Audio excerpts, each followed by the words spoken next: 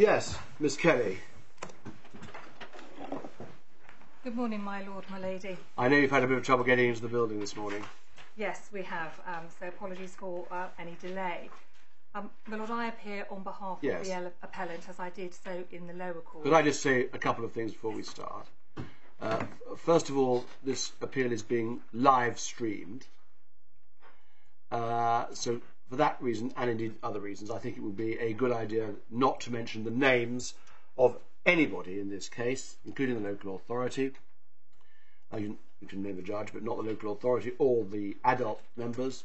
So we're going to have to agree how we're going to refer to people, because there are two mothers, and the word mother is used interchangeably, I think, in the judgment a few times. It is. And so I suggest we call your client the appellant. Indeed. And the mother of the subject child, the mother, and the father. Does that make sense for everybody? Secondly, have you had a chance to discuss how you're going to divide your time? No, my lord, we have not had that opportunity. We've had very brief discussions in terms of what is still opposed, and in terms of the additional application, that is the application to amend the grounds. In light of the email, and hopefully, my lord, the court has received that email from the Court. It is not a full report. I accept that. That is not available. And it's not hasn't been filed in accordance with the rules. But put that to one side for the moment. I'm grateful for that. I understand, in light of that the local authority no longer oppose the application to amend the grounds of appeal, although still oppose the appeal in itself. Right. I understand from my learned friend or the mother that the application to amend the grounds is still opposed by the mother. Okay, right. So going back to the division of time, just so we get the day sorted out, how long do you envisage you will take? My lord, I anticipate that I will be somewhere in the region of 90 minutes. Right. Well, that sounds about right. And then you, Miss Stone, will be the rest of the morning, and possibly go into the afternoon. I don't know. Maybe not.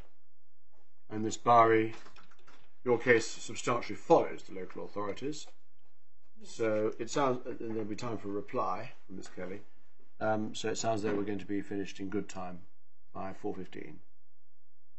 Well, the only issue I would raise in respect of that is that we do now have an intermediary report that says that the appellant requires the assistance of an intermediary. We've also had a cognitive assessment and a psychological assessment that make further recommendations in terms of how the appellant listens to, obtains and assimilates information.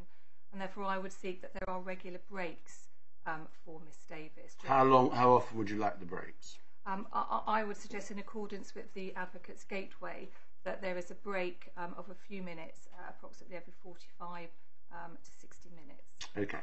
Well, let's see how we go, and I'll keep an eye. Obviously, if we keep an eye on the clock, and at a convenient point, either you will remember or I will remember. And we'll take it. Are you content to deal with it on that basis? I am, yes, okay. My lord. Although I may forget in the moment, as it were. So may I. Hopefully, we'll be reminded. My assistant behind may remind me. Is your client in court? My client does sit behind me. Yes. And she is assisted today by a paralegal from my instructing solicitors. Right. And is the mother in court? My lord, no, she's not. Okay. Albeit she may well be watching on live stream. Thank you. Indeed. Okay. So far as the amendment is the application to amend the grounds, I think what we'd like to do is to we've read the document, De Bene Esse, and so we'd like to consider the substance of the ground, and we'll make a decision about whether or not we allow the amendment in our ultimate judgment. So you can argue the point, the substantive point. Now, when you take your pick as to when you want to argue it.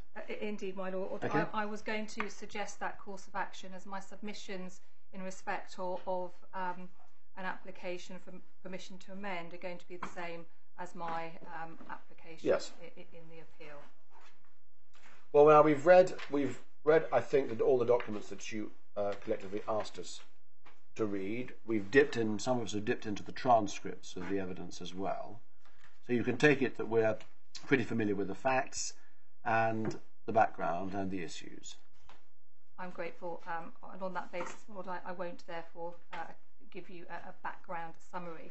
May I just check, because I am aware that the bundles have been filed with the court on differing days due to Yes. documents becoming available, that the court has the benefit of the core bundle, which is an agreed bundle, Yes. a supplemental bundle, Yes. and then there is a further supplemental bundle. Yes.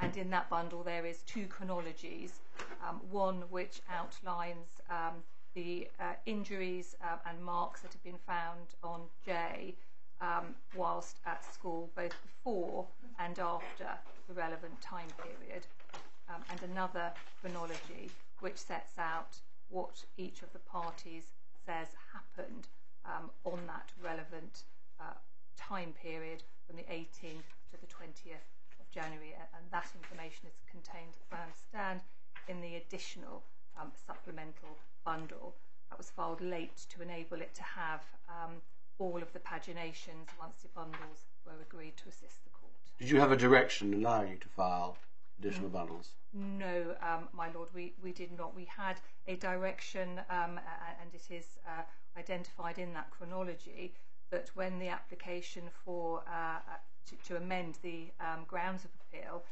the direction there was to file all the documents that were relied upon, and that was a broad direction. Okay. And All right. Well, the instructing solicitor has made use of it.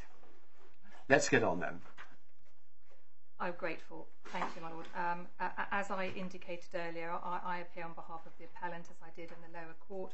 Leading counsel, Miss Stone, appears on behalf of the local authority, as she did in the lower court. The mother today is represented by Miss Barry, who I understand has previously represented the mother on a couple of occasions, but was not at the hearing. Not counsel at the fact-finding hearing. My lord, just before I start, I just want to check that you've also had the documents that were filed on behalf of the mother. They came in very late yesterday morning at 9:30. Yes. There was within those documents a note, an explanatory note as to the delay.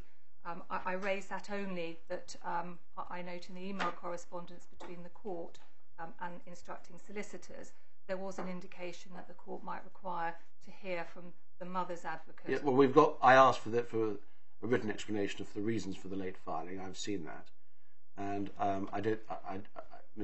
if I have anything more to say about that, or if we do, we'll ask Miss Barry about that when we get to her. I'm grateful. In that case, my lord, I will go straight to my application to amend the grounds, reintroducing what I say is ground one, that it is a procedural irregularity and unfairness in respect of the mother, in respect of the appellant, in that the appellant had unknown cognitive difficulties, and on that basis, given that there were no ground rules hearing, there was no provision of any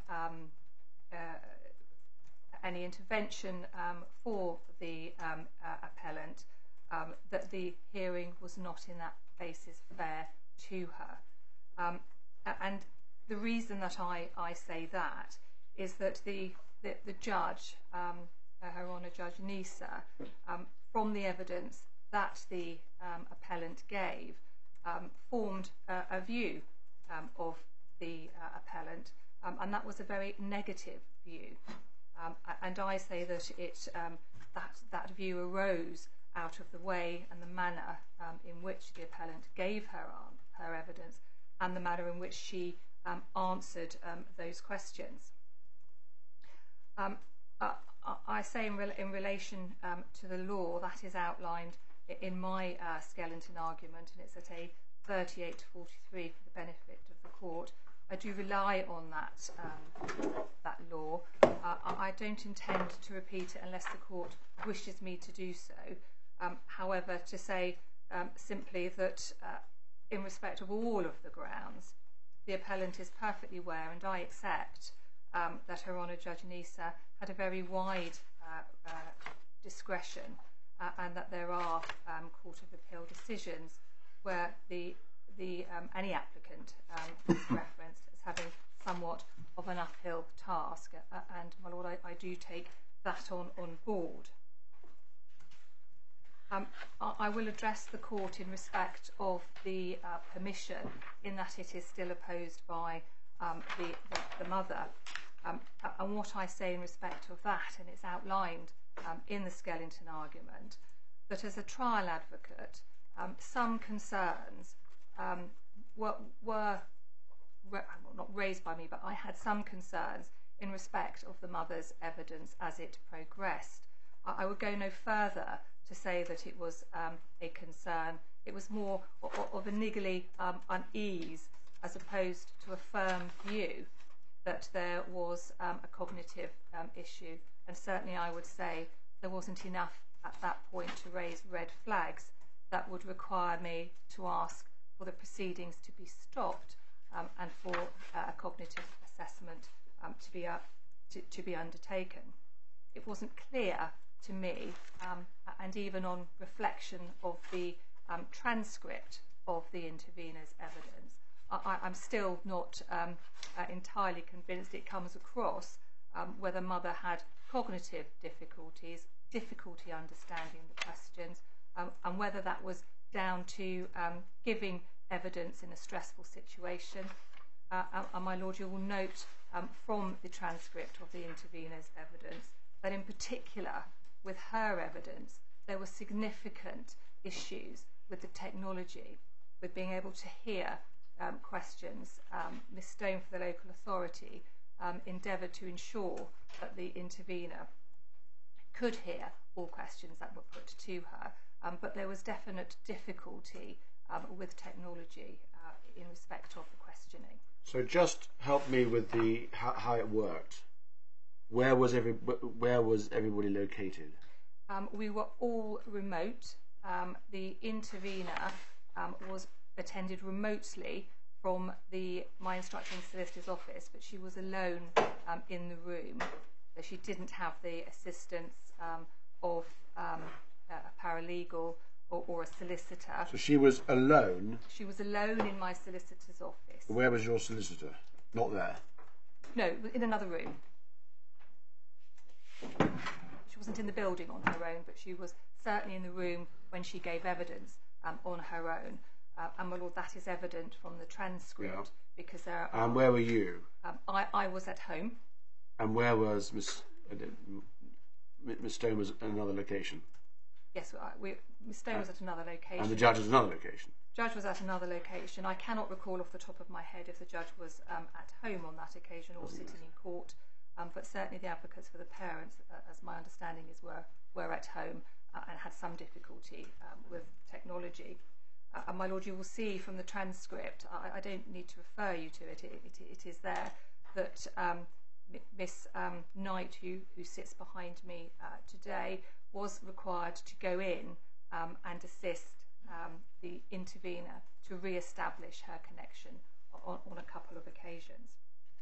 So I say it wasn't a clear-cut case that there was cognitive difficulties during the course of the intervenor's evidence. And of course, in these proceedings, she was an intervenor, so there wasn't regular input with her in terms of assessments, in terms of talking to the social worker. And you will have seen from the judgment, my lord, that the relevant social worker in the matter of this case had not met or even spoken to Miss Davis. And so her instructions were in respect of what she said happened, and responding to the evidence of the other party. So the local authority at that stage weren't involved with your client? My understanding is that there was child in need, child protection, as a result of the Section 47 inquiries, but it is right that no proceedings were brought at that time. But Jay had been identified as a child in need. Is that right? result, it came after. Following the Section 47. It came, yes. The Section 47 in respect of the injuries came first. Yeah, but at the time of the hearing, your client had a social worker involved in her life. Yes, that is right, sir. While I'm on this, there's something I just wanted to ask you before we started. Forgive me. What's the current position about Jay? Are there proceedings ongoing?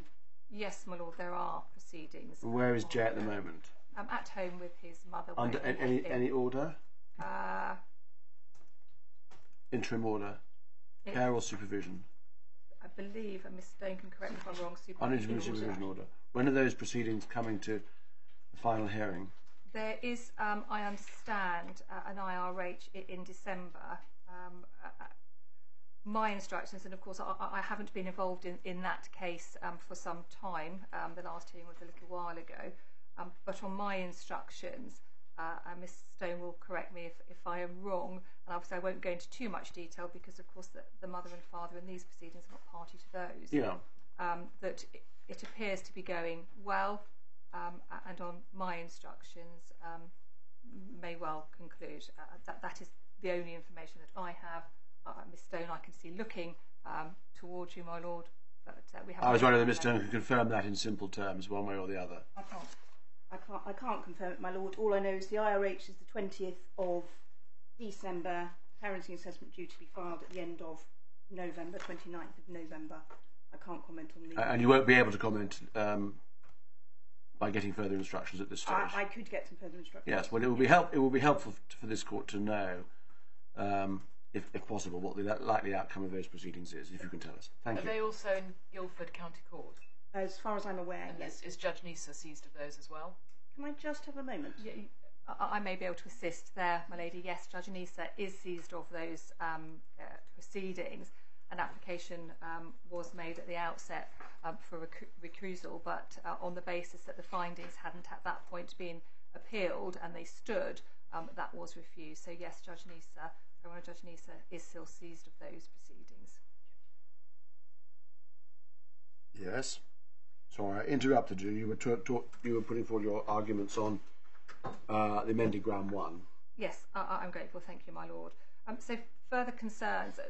The intervenor had no further part in these proceedings once the fact-finding hearing came to an end, and she was discharged from those proceedings.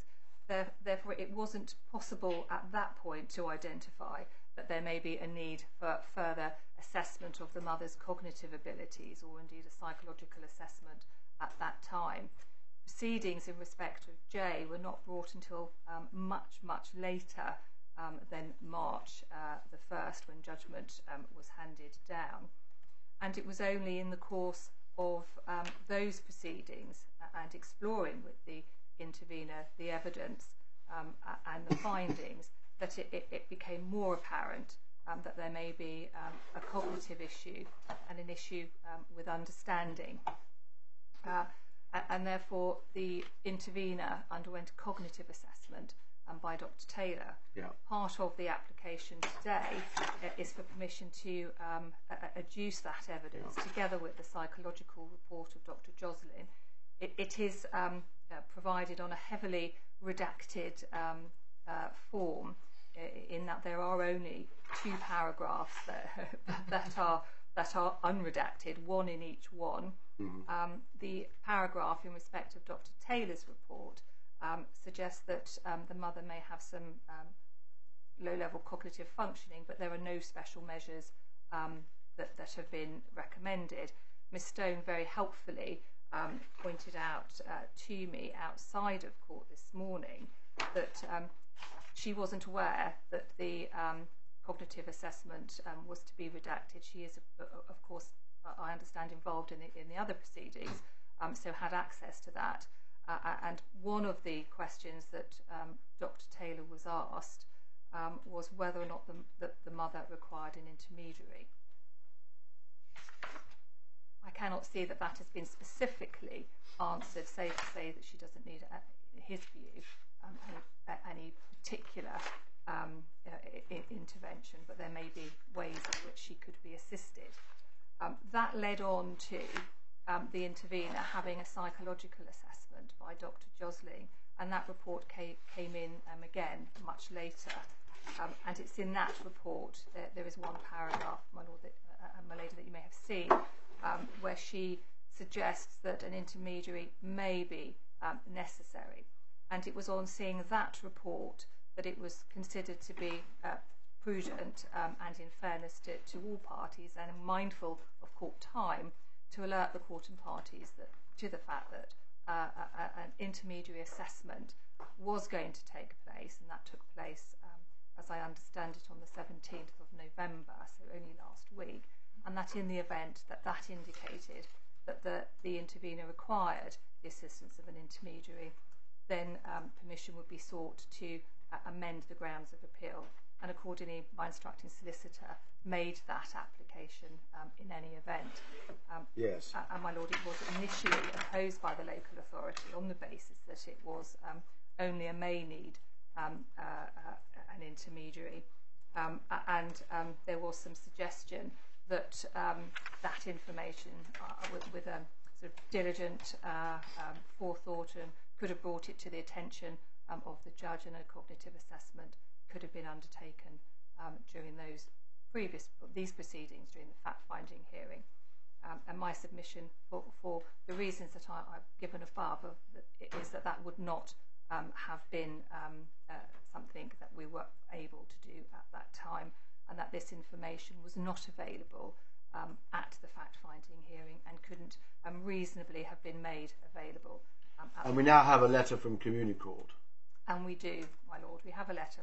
As I said at the outset, I accept that it's not a report and it doesn't set out any full recommendations. That report won't be available for a week. Communicourt were asked to provide a very brief bullet point summary, which they have done to assist the court today, and that has been circulated to the parties. And it's on that basis that I say that the intervener, the appellant rather, is entitled to be considered as a vulnerable witness, and accordingly she should have been afforded the ability to have had provisions put in place for a vulnerable witness, which would have included consideration of how questions were put to the appellant, how they were formulated, and consideration to her responses would have been able to have been taken. And it's that I say is really relevant for the purposes of this appeal. In terms of the assessments by Dr. Taylor and Dr. Joslin, Ms. Stone rightly points out to me today that she has seen the unredacted versions, and they do not make reference to the appellant having said that she didn't understand the fact-finding hearing.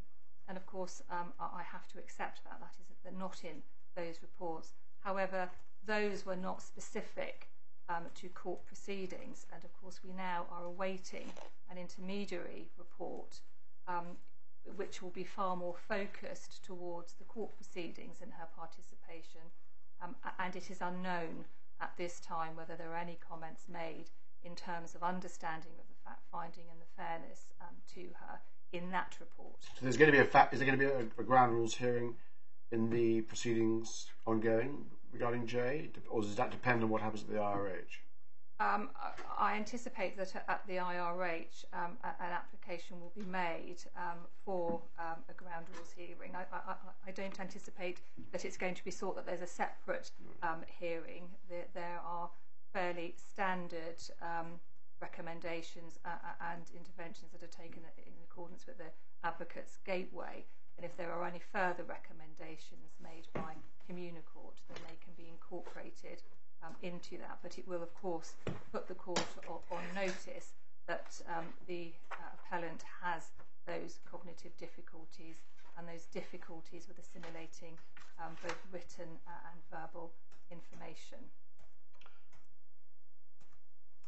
So in terms of the judge's view of the appellant, which I say arises out of the appellant's evidence, what the judge says at paragraph 33, and it's at A29 of the bundle, what Her Honour Judge Nisa says there is, the intervener has lied, and it is not in my view because she is embarrassed. She has far more to hide and a lot to lose in that regard. Even in her evidence... Which paragraph are you reading from now? Paragraph 33 of A29. Yes. This is on the drug taking issue. Yes, but I'm referring to it on this occasion as a generalisation of the judge's approach to the appellant's evidence.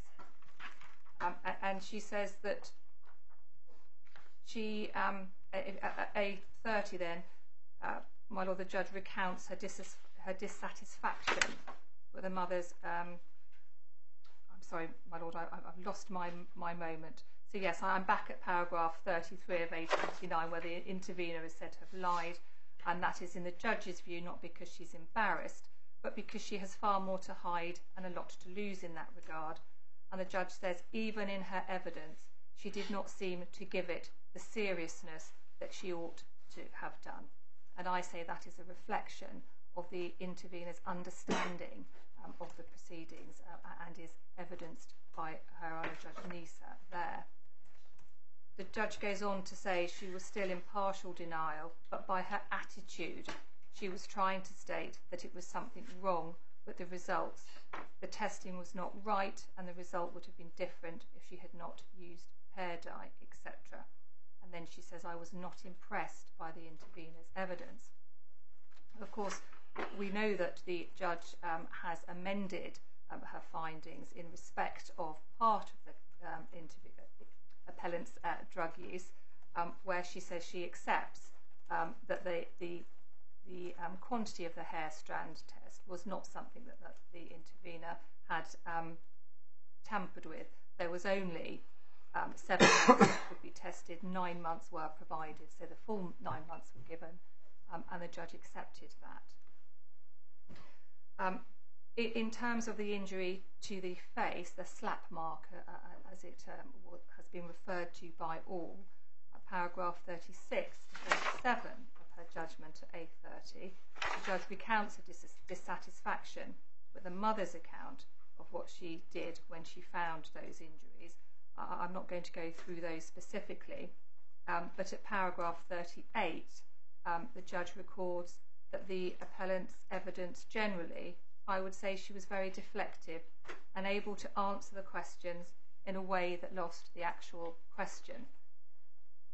I would say that her answers were calculating, and I think she certainly started the campaign to point the finger at this mother in these proceedings to deflect away from herself. And what I say, my lord, is that's a clear indication of the view that the judge took as a direct result of the evidence and the way it was given by the appellant. And what I say that now the appellant's evidence must be looked at in light of the intermediary recommendations, small as they are, and potentially in light of the assessment that is forthcoming. And I say that the question that the court needs to consider is, would the judge have formed that same view and reached those conclusions had she had the benefit of an intermediary report? Had she you've gone to 38. Are you going back to 36 and 37? A30, yes. Paragraph 38, yes. Yes. 36. If we trace it through at 37, she goes through the appellant's yes. account of what happened to Jay that morning. Yes, she does. And she's asked the question why she didn't text the mother saying, can you tell me what happened to the face? Yes. So that is the fact that she didn't ask that question, didn't text the mother, is a point that she takes against your client. Yes. Judge. And then she bumps into the friend and asks the friend. Yes, it would appear, my lord, from the judgment that the judge doesn't entirely accept that there may have been a friend even present. I'm not certain how the judge. Your client's account was the friend had said it looks like a slap. You better inform social services. That was what your client said. The friend had said, indeed.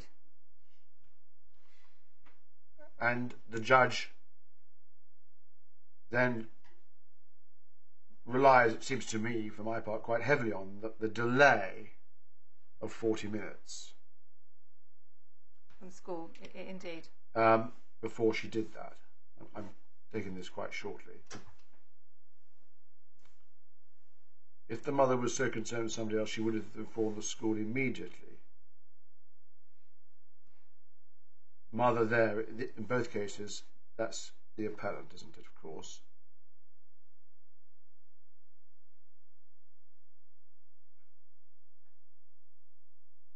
I would say her actions are surprising. She didn't seek some guidance from the school, went home and thought about it. Is it part of your case?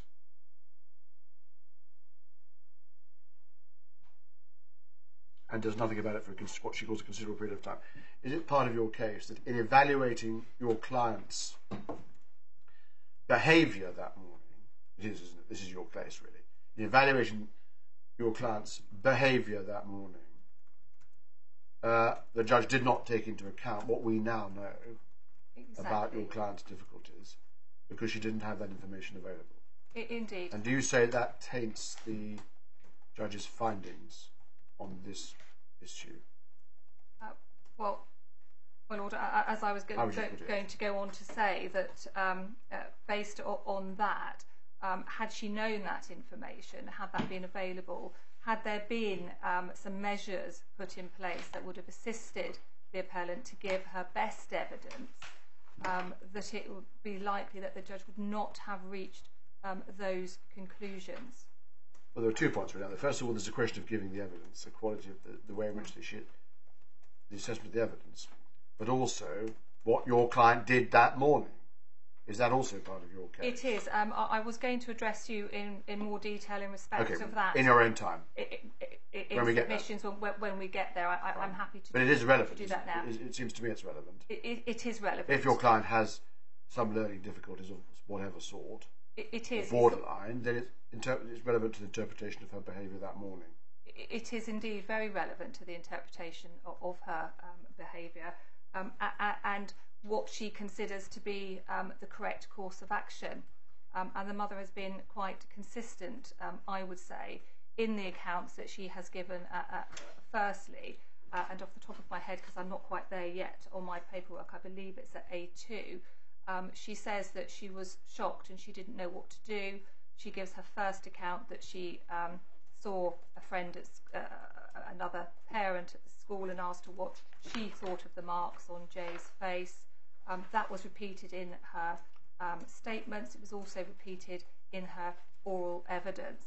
And what I say in respect of that, given the appellant's difficulties, certainly what is said by the intermediary in respect of her difficulty with memory, it would be unlikely that this intervenor, this appellant, would have been able to have remembered exactly what she said on each occasion to each person, and she's been consistent in that element of her account. Perhaps you can't go that far, but you can say it's open to question, can you? In considering whether she would have remembered. Yes. What the court would take into account what they know about her. Of course, my lord, I'm stretching the point as far as I can in the appellant's favour, but yes, I would accept that that is something I would say that is open to the court to have found. Ms. Kelly, can I just, my reading of paragraphs 37 and 38 are that the judge really based her conclusion on 3 facts, and let's just get them out there. One was the 40-minute delay, yes, and 2 was who was notified, not the school, but the social services, I think, were notified. And 3 we haven't touched on yet, but it's the point that comes out of 38, the inherent unlikelihood of all these injuries having been inflicted by someone else whose own child hadn't got any bruises or injuries of note or concern. So it seemed to me that it was the conflation of those 3 things together, and they're objective facts, you might say, that the judge is entitled to take account of, that led into her adverse conclusion to your client? Yes, I would accept that that the beginning of paragraph 38 certainly feeds into the judge's conclusion, but I would say that without points 1 and 2, even in light of point 3, had she known, had anybody known about the cognitive difficulties and indeed the memory issues, then that she would still, I say, likely not have reached those same conclusions, or I would say she shouldn't have reached the conclusions that she did. Or she might not have done. Yes. Can you go further than that? She might have done, but she not having this. This was your case is this was a crucial part of the jigsaw piece of information in interpreting your client's evidence. Yes, and my lord, I say that the jigsaw wasn't complete, as it were. That the judge had only parts, and in my final submissions, when I hope to draw it all together, I will be saying that Her Honour Judge Nisa hadn't looked properly at the broad canvas when she was reaching her conclusions, and that she focused in my submission, particularly in respect of the appellant, in terms of the lies in respect of the ketamine use in February. There is, I say, my lord, quite heavy reliance placed on that, and whilst it's right that in her judgment Her Honour Judge Nisa does remind herself of the Lucas direction, and I would say in my submission applies that liberally to the mother's evidence in this case. It certainly doesn't, on my reading of Her Honour's judgment, appear that Her Honour has applied that Lucas direction correctly to the intervenor.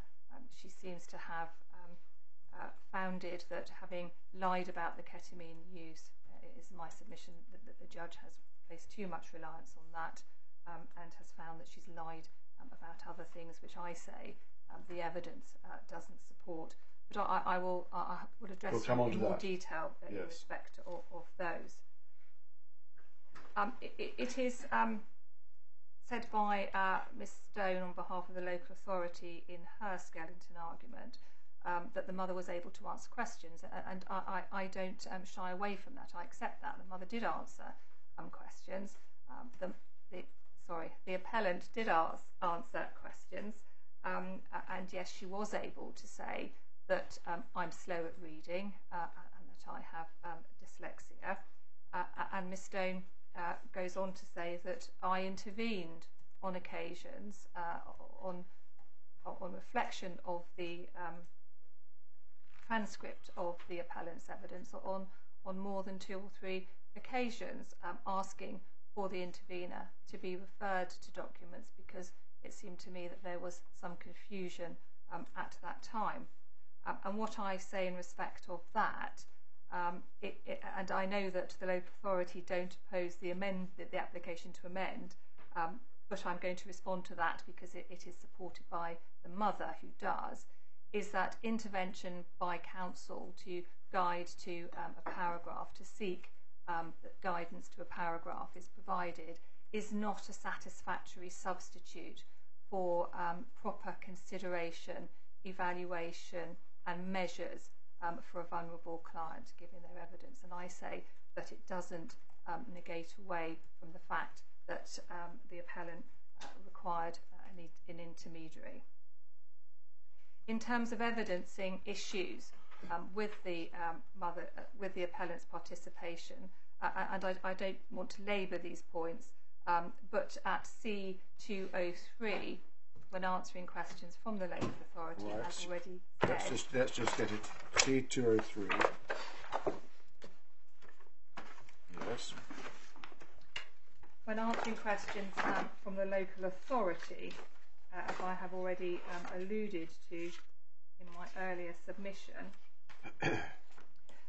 that the appellant says that she is a slow reader, and that's a quarter of a way down the page.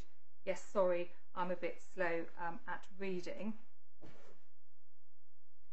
And then the the appellant is asked to read an account from police, and she's asked if she recalls what she said. And bear with me, my lord, I appear to have lost my reference for that.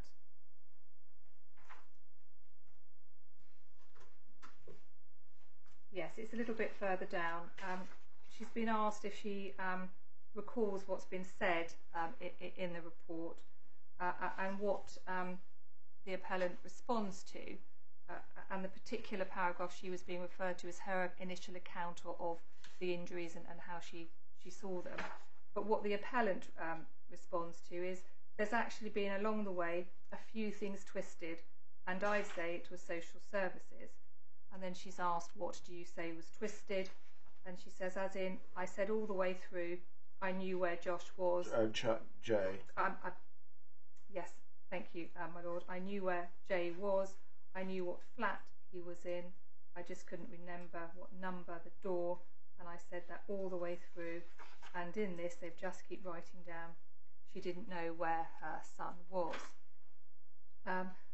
And it's clear that the question from Miss Stone was in respect of the injuries, and yet the appellant had missed that in the question, and that may be part of the judge's reasoning that she was deflective or answering questions without answering the question.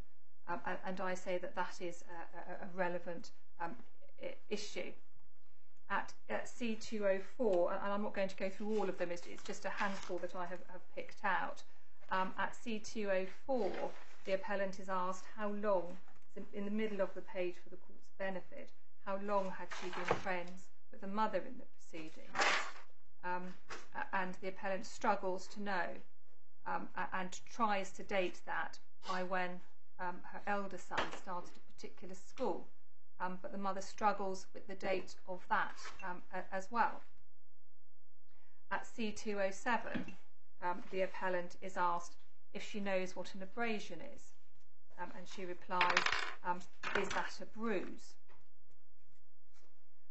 In answers to questions on behalf of the mother, and it may be helpful to look at it at C248,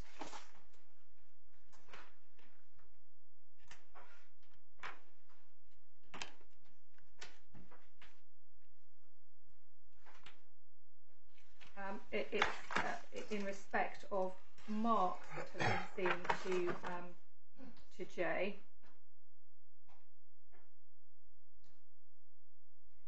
And it's a third of the way down. For context, I will read the preceding sentences. It says that in C40, in your statement to the court, you said you did not see any marks to the face. The answer is I didn't, apart from the red face. But you see it's different to what you said to the doctor. And the answer is, well, so the doctor was on a Tuesday and Jay got dropped back to me on a Sunday. The question is right, and then we've got a different version when you do your statement to the court in September of last year. And then the answer is a question where, and it's what you're looking at C40. And the answer is, what do you mean? I've got a different statement. I said a different version. Okay, let me look at it slightly differently. And again, I say that that's indicative of the mother having difficulty following the proceedings and following the questioning, particularly on reflection with the transcript. Well, it goes on. Top of 249. This is the mother's advocate, is it? It is, yes, my lord.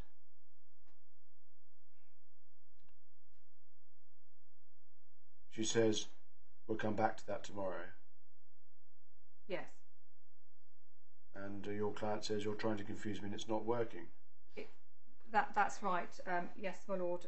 And the response is, I'm not trying to confuse you, but clearly the appellant felt, I would say on my submission, some degree of discomfort at that point, at the way the questions were coming towards her, and is demonstrating a lack of clarity and understanding. And I say that had we had the benefit of the intermediary report or even the recommendations that the court has now, that there would have been some thought given to the formulation of the questions so that it was easier for the appellant to follow the train. As I said, the appellant was in a room on her own with an electronic bundle and later, I believe, a paper bundle, trying to get to the relevant pages. Well, your client's at the bottom of that page. It says that apart from the red face, that's all I saw. Indeed. Is there? Do these points that you're making undermine the reliability of that statement? No, I don't think they do, my Lord. No, I don't. I do want to address the court in terms of the comments made by Her Honour Judge Lisa shortly after that. And again, I say that is indicative of the judge having, I say, reached a premature view of the mother. And what she says here, it's right at the end, C249. Right, okay, thank you. Can we sort of try and finalise this? The sooner the better. We're running out of time already, so perhaps we could try, and if there is any way of making it quicker, please. And I say that's an indication from the judge to rush things along, and it's in stark contrast to the manner in which the judge treated the mother in the proceedings when she gave her evidence. And of course, my Lord, if the courts have the opportunity, and I don't wish to go through it, I'm not appealing on behalf of the mother, her evidence, the court will see that's very disjointed, very confused. Many of the questions are answered with, well, I don't know, I can't remember, and are contradictory, and I'll come on to the contradictions later in terms of the broad canvas. But what the judge says to the mother, and it's at C156 that I've picked out in particular.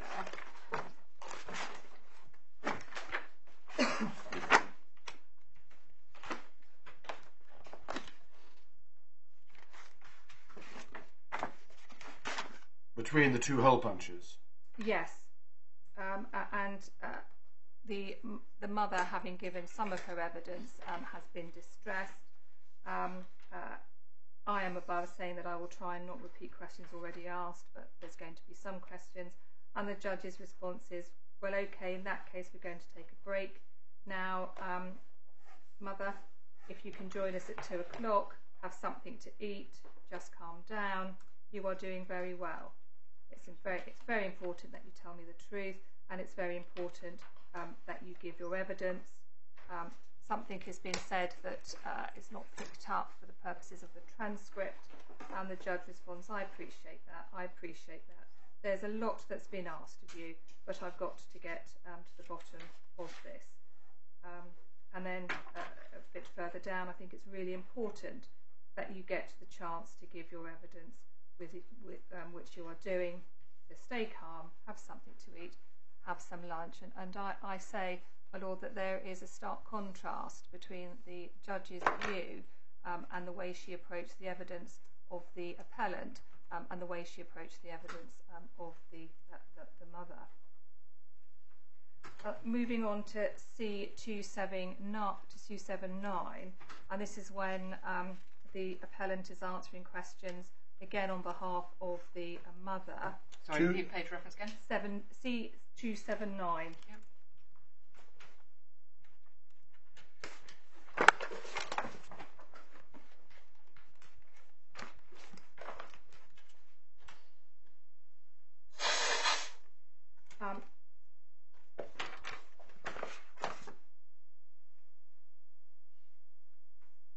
So there is a,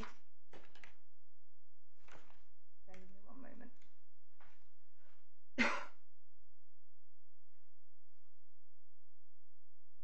Yes, it starts at the top when it's been suggested to the appellant that she'd tried to blame the school.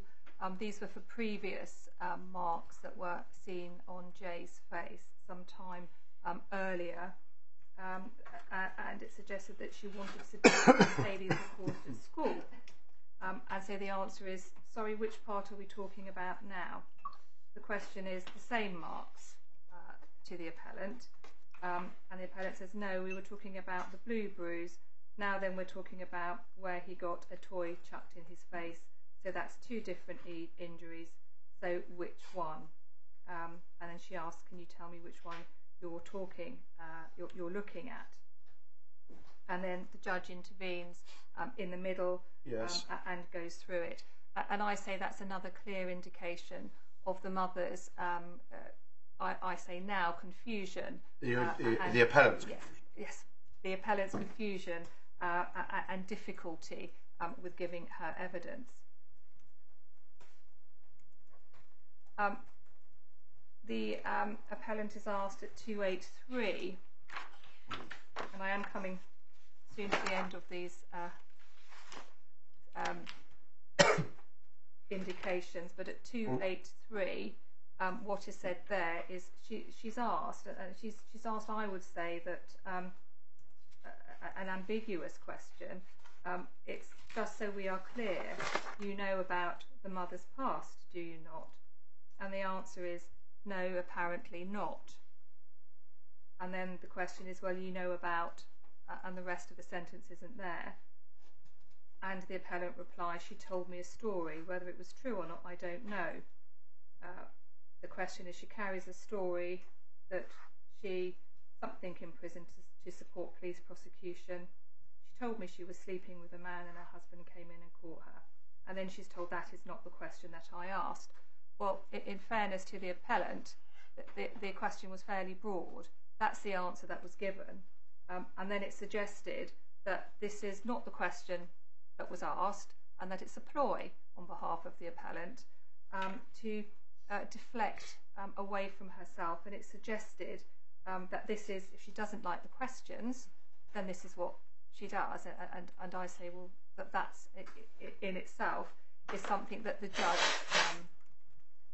adopted in her judgment, in that she was deflective and sought to blame the mother in these proceedings.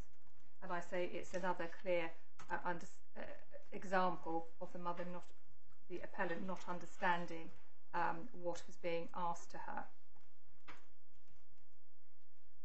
her.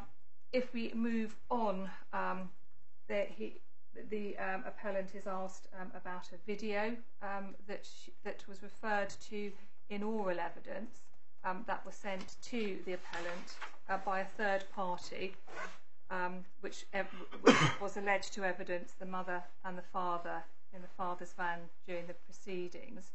And it's clear that the appellant, I say, got lost in this line of questioning at C290. When she's asked about the video, and it's when it is explained to her what the video is, that the question starts off with a large paragraph. I was starting with a question that related to matters that were dealt with this morning, and I'm asking you these questions just to let you know, because I will be suggesting that you have lied throughout these proceedings, you have lied to the court, and you continue to lie. The question relates to the video that you say you have of the mother that we sent you. Which I haven't found where you're reading from. So. Oh, my apologies, my lord. 289. 289, I was the wrong page. 289. Got it, thank you. It's the large paragraph. I'm there. Penultimate Q. Thank you. And then the question finally comes, now do you accept that you have lied to the court in relation to where that video came? And the answer is, I never said anything about a video. I even went on my old phone to double check, and there isn't a video. And what the appellant is referring to is that video that I've just alluded to, that is an alleged video sent to the appellant during the course of the proceedings of the mother and father together in the father's van, when their evidence was that they weren't together and they hadn't seen each other. So the appellant is clearly thinking of that video.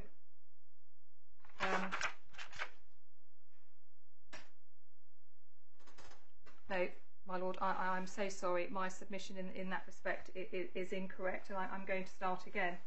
There was reference in the police disclosure to a video that was taken by the mother of Jay at the relevant weekend and was sent to the appellant, who then provided it to the police.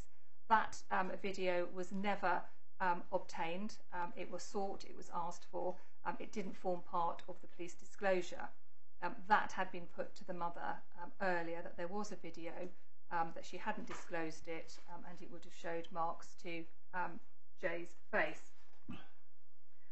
So I say here, when the appellant answers the question on behalf of the mother, she is referring to the video that the police record as having received. There was a recording that the mother sent, the appellant sent, but a video was never received from the police, and the appellant didn't recall sending it. However, the question is in respect of the video, the alleged video of the mother and father in a van. And I say again that that is indicative of the mother, not the appellant, not understanding the questions that have been put to her.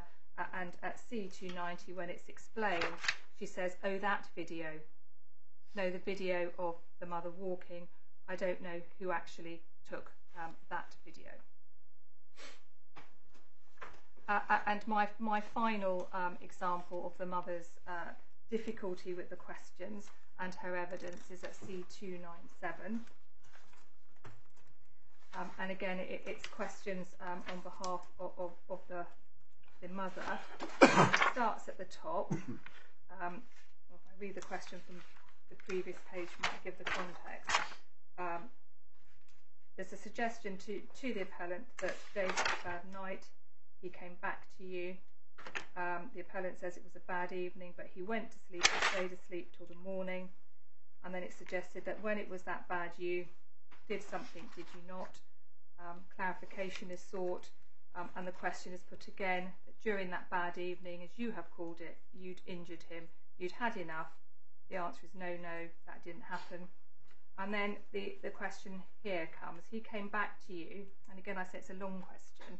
He came back to you, I suggest, overtired and a bit emotional. He started crying, you could not control him. And I'm not suggesting you did anything deliberate to hurt him, but that night got out of control and you injured him.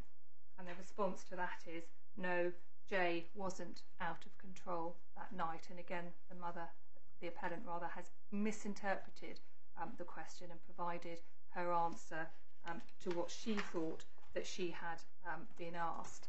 And I say that all of those difficulties with the mother's evidence has given rise to the judge's view that the mother, the appellant, was deflective in her responses, so that the questions were lost, and that she sought to put the blame, as it were, on the other parents. And so finally, in respect of that, my final submission, as I have said earlier, is that had the parties been aware, measures would have been put in place, consideration to her needs would have been given, questions properly and appropriately framed, and likely in those circumstances, I say, or at least likely there would have been a different outcome. And I rely, as I said at the outset, in the law in respect of my skeleton argument, in particular Re-M and Re-N, and the comments of Lady Justice King set out in the skeleton argument at A42 to 43. And I submit, in the light of the above, there was a fundamental breach of the appellant's Article 6 rights, and the decisions and findings that are made by Her Honour Judge Nisa are unjust because of a serious procedural irregularity. And on that basis, I seek both permission to amend the ground of appeals in respect of ground 1, and in the event that permission is granted, for those same reasons, I say that the appeal should succeed. Thank you. Well, now, we've been going for just over an hour, actually just under an hour, but that would seem like a good point for a break. Should we say 7 minutes? Would that be about right? We won't be able to leave the building, but you might be able to step outside into the corridor. Would that be? Would that meet the requirements here? Yes, my Lord. Thank you very much. Thank you.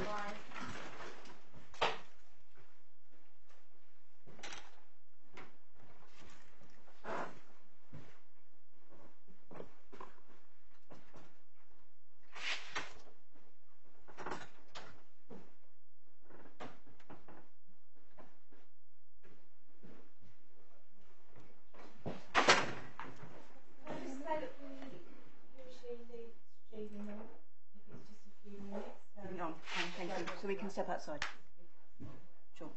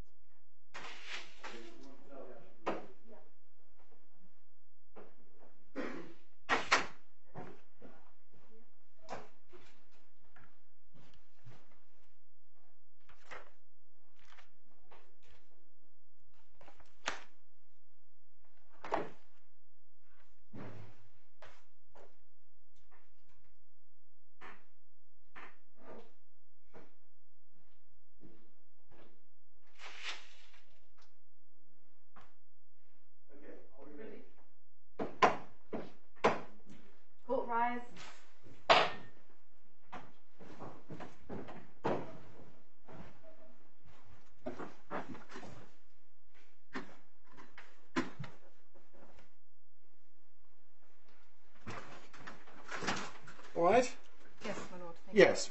So where do we go now? My Lord, I'm now going to continue with the ground that the court has already provided permission for the appeal to be brought on, and that is ground 2, that the court departed from the view of Dr. Goddard, in her opinion, in respect of the injuries to JD, specifically. Yeah, just a moment. Yes. Thank you.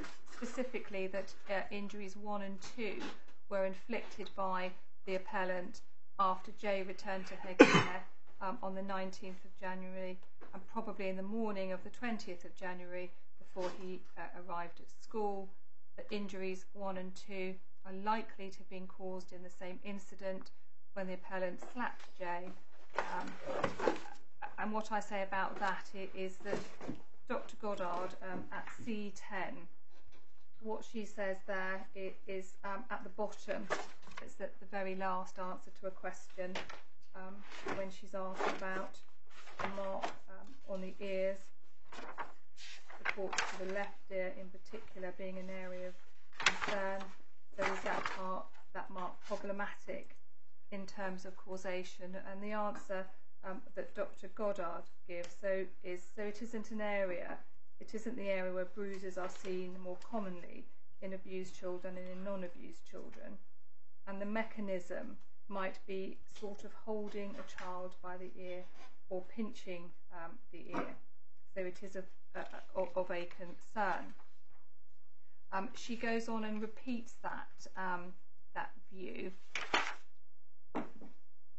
where she says, it's at C11, it's 1, 2, 3, the 4th paragraph with an A next to it, just underneath the top hole punch. So I think the red mark, which is maybe a bruise to the outer, the canal part of the ear, for that to be inflicted by an adult or by someone holding the ear tightly or pinching the ear. And I accept, as set out in Miss Stone's skeleton argument, that Dr. Goddard does accept the possibility that it could be a different mechanism. In my submission, in that respect, in accepting that it's possible, anything is possible. It's what is more likely, I say, that carries more weight. Didn't the judge make this finding on the basis of all the evidence, as she was obliged to do? Dr. Goddard's evidence was important, but only part of the evidence. Indeed, my Lord, and I accept that, and I do accept that the judge had a wide discretion, and that she's not bound to follow the expert's evidence. But given Dr. Goddard's view in respect of that, and that is something that was also recorded in respect of Dr. Waddy at A8, where it's recorded that he records the marks to the ears as 2 separate marks, so the slap mark and the mark to the ear as 2 separate incidents, and the reference for that is at A8.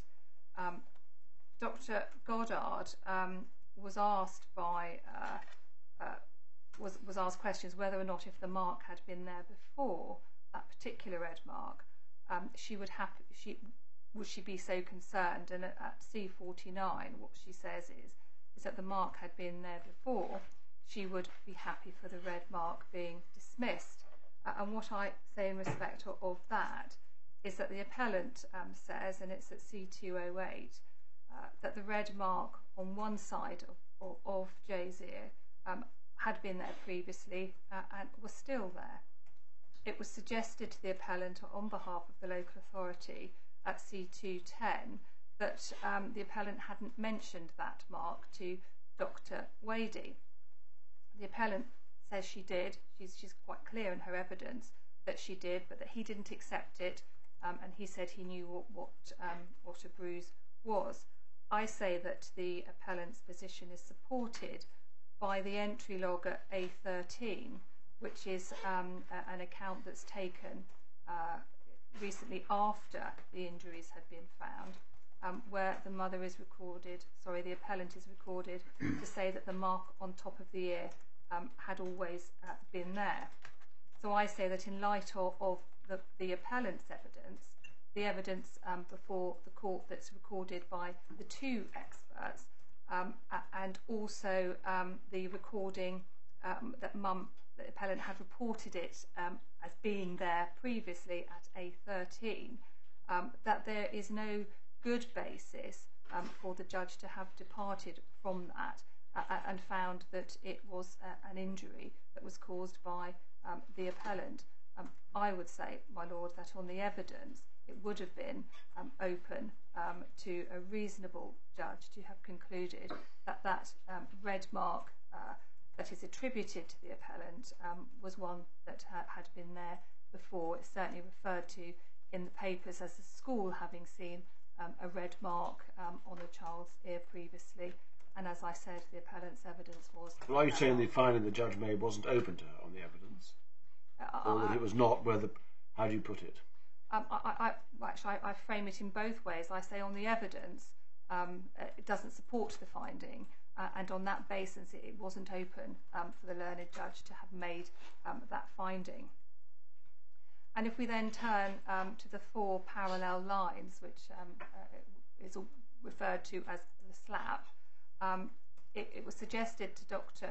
Goddard that Jay had had a similar injury before, C42 of 2 parallel lines, one thicker than another, noted at school.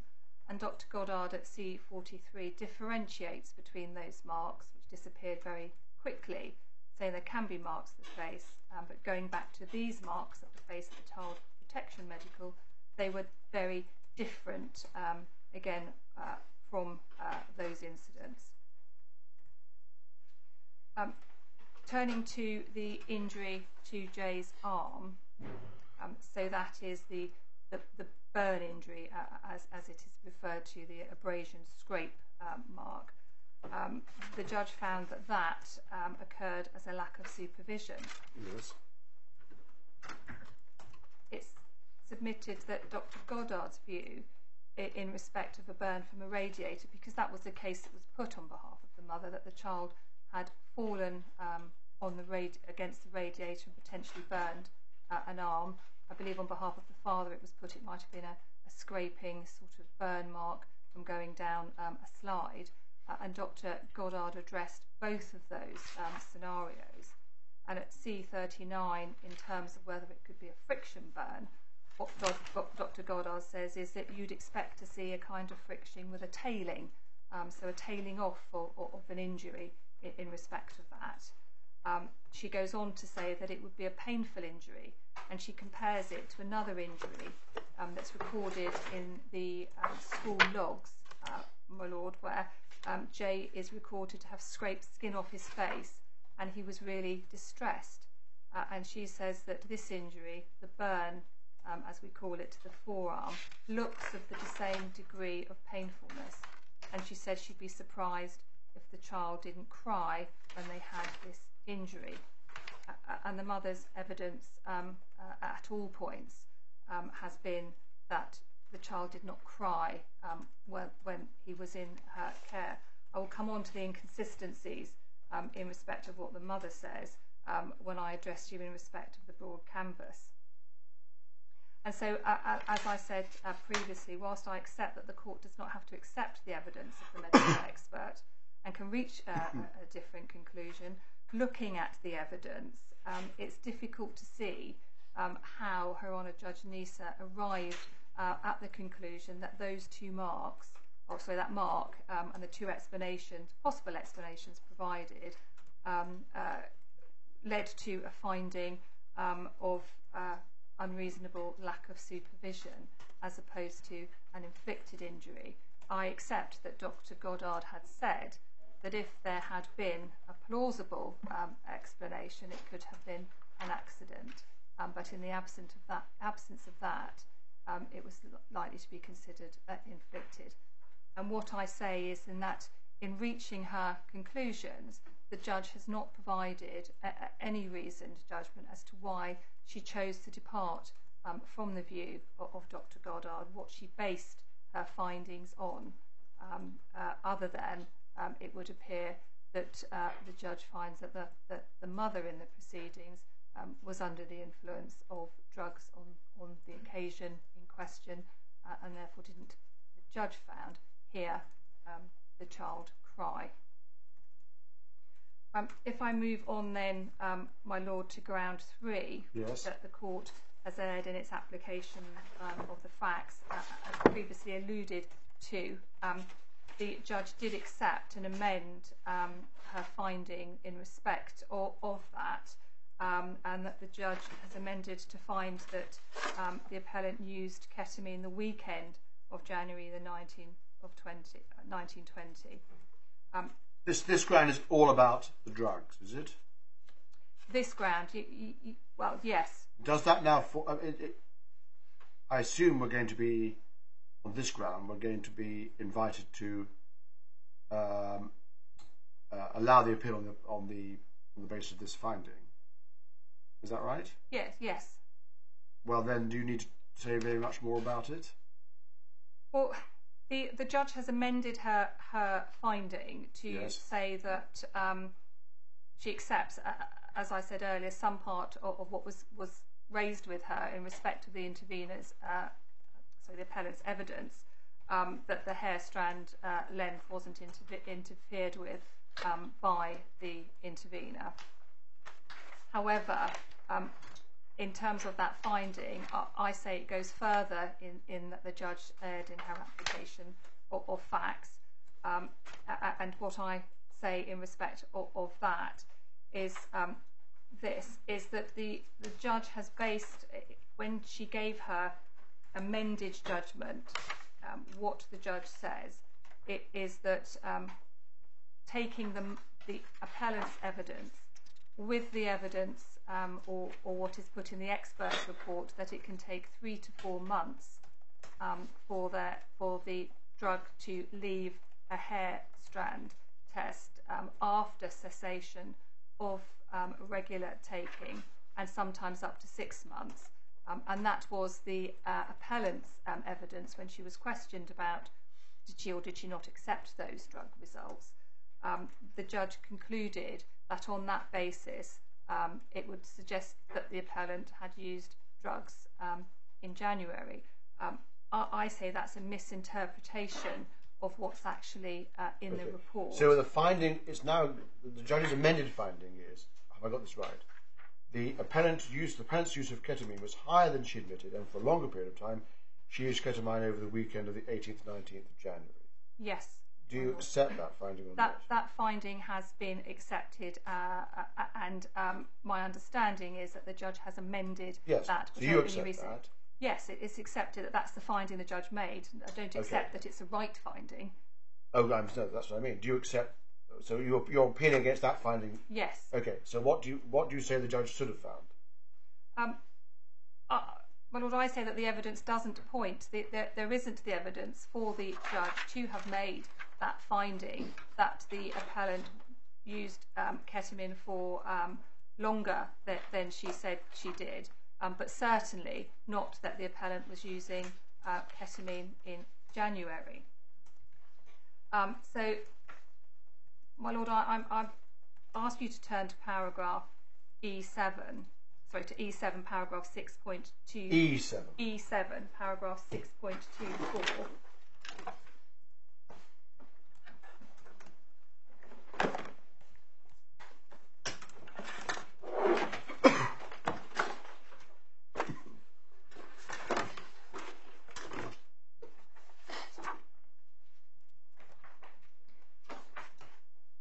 My Lord, this is the part of the expert report that sets out some clarification in terms of the hair strand test.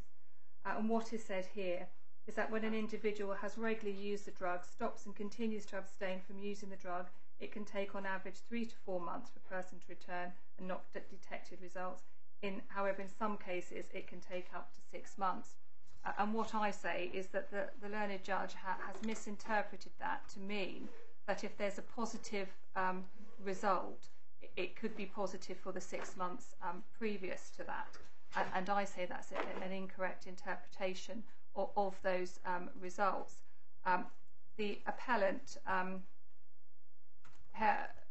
the appellant's hair strand test was positive for the end of February to the end of March, and then decreasing amounts from March to April and April to May. So some 4 to 8 weeks after the appellant says she stopped using ketamine, and the subsequent reduction, and it's indicated that there's a large reduction when it's initially stopped, and thereafter a smaller reduction until you get to a negative. And what they say here is a large decrease, approximately 85%, would be expected after the first month. Of course, we don't have before February. Once an individual stops using, followed by smaller decreases until a not detected result is obtained. And of course, the appellant's drug results are at E5 and are recorded from the end of February to the end of March as being 0.84. Do I? Yes, it's different E's. It's 2 E's. Yes, there's some repagination there from. It's the lower page. It's the lower page. Yes. Sorry. And at the top we can see the end of February to the end of March is 0.84. What we don't have is from the end of January to the end of February, and of course it's in that period of February that the intervenor, the appellant, says that she was using ketamine on a regular basis at that point, and her evidence was every other day. And then she stopped once she was aware that she could have the children returned to her care. And what I say, if we look then above, there's a significant drop from the end of March to the end of April to 0.63, another drop to 0.37, before by the end of May we are barely over the cut-off reporting. And so I say that those results support what the appellant had said her consumption was, but they certainly don't indicate that the appellant was using ketamine in January at the relevant time that these injuries occur. And I say that there is nothing in the evidence for the judge to reach that conclusion. In terms of the other evidence that was available to the court in respect of ketamine, the judge referred to in her judgment that there were extensive historic incidents or recordings of the appellant using ketamine, and I set out in my skeleton argument that's not accepted as being factually correct. There is one incident in 2019 that's reported more than once, which is disputed by the appellant as to what was said to whom in respect of that. And in the amended judgment, Her Honour Judge Anissa accepts that it's a disputed fact that the appellant did not have the opportunity to challenge that, and that she should place limited weight on it. In terms of the father's suggestion that the appellant was under the influence of ketamine when he dropped Jay back, again the judge accepts that he didn't intend to give evidence, his evidence could not be challenged, and she says in her amended judgment that whilst it's a consideration, she hasn't placed particular weight on that. The only other references, other than from the mother in the proceedings, were from two of the mother's friends who spoke to a social worker of R, as it were at the time, and gave indications that the appellant was a regular ketamine user. The social worker that gave evidence confirmed that she got the impression that the two other mothers that were providing the information to her had got this information from the mother and had not had any first-hand... The mother, meaning the mother? The mother, the proper mother in the proceedings, and had not had any first-hand knowledge of the appellant taking drugs. The learned judge in her judgment accepted that whilst this was hearsay evidence which was admissible, she was placing limited weight on it, given that the two witnesses... Well, the judge relied on the totality of the evidence when assessing this issue, including the evidence given by your client. My Lord, what I say is that she relied on evidence.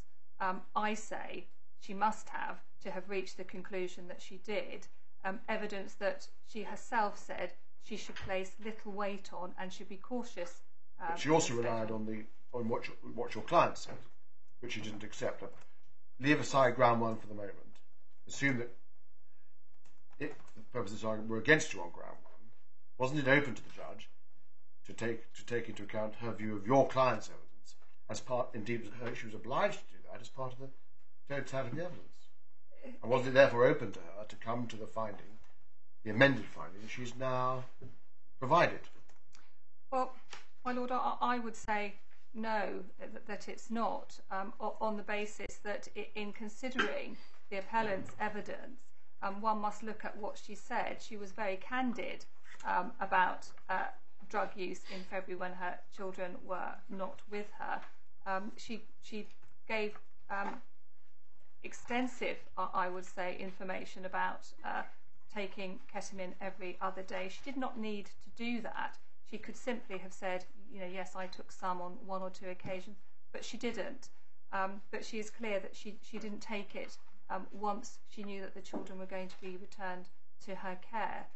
So again, it brings me back to the judge providing herself with a Lucas direction in terms of the appellant having lied about her use initially, and then applying it, I say, to the appellant's evidence in respect of what her use was. And I say there is no evidence base that was before the judge, no reliable evidence base before the judge for her to have concluded that the appellant was lying about her level of drug use at that time, and certainly nothing to suggest that she was using in January.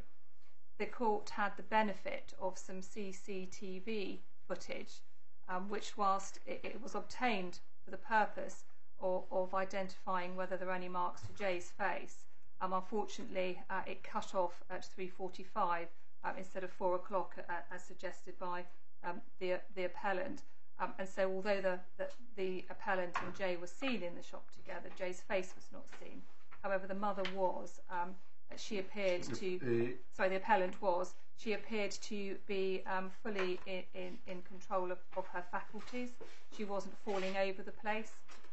She did not appear on video to be intoxicated, and it certainly wasn't put to her by any party that she had the appearance of being under the influence of any drugs in that video.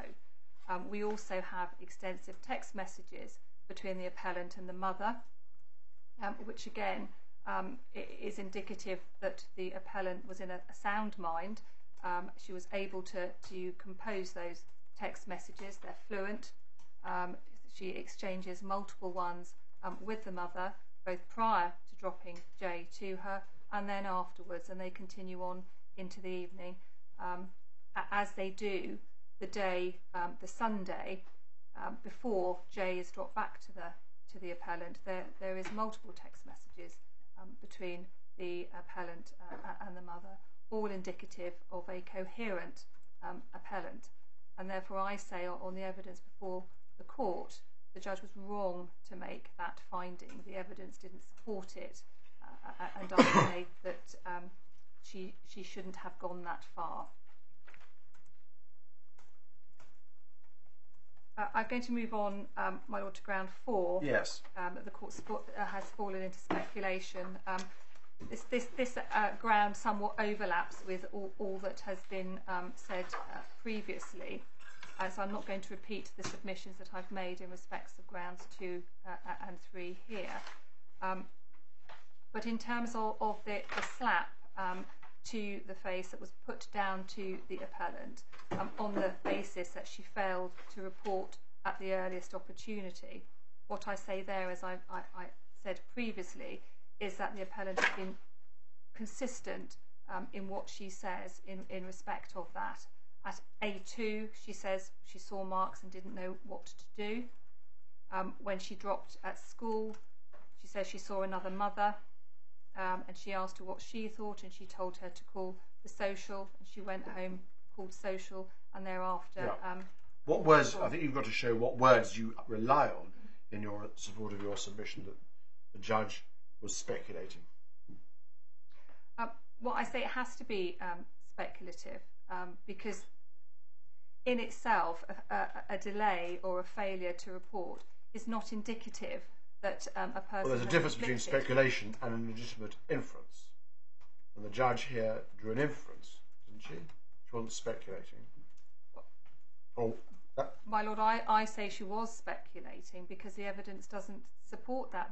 There is nothing, I say, on the evidence to support that this appellant has caused that injury, and saying that it's because there was a delay in reporting it, or that she didn't text the mother or ask her. But if there'd been a 24-hour delay, say, and the judge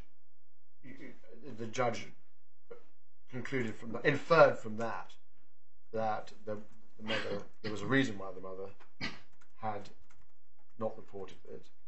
A longer delay, you wouldn't say. Would you say that was speculation as opposed to a legitimate inference? Well, no, not at that stage, my lord, because a long delay such as that does raise the question of why is there the delay in terms of this short delay. And I'm just going to come on to say that whilst the appellant didn't recall it and it only came out in her evidence, is that it's when she was asked about a telephone number and who had she called at 9:40 in her oral evidence, and when she came back into court, the appellant identified that as her family support worker.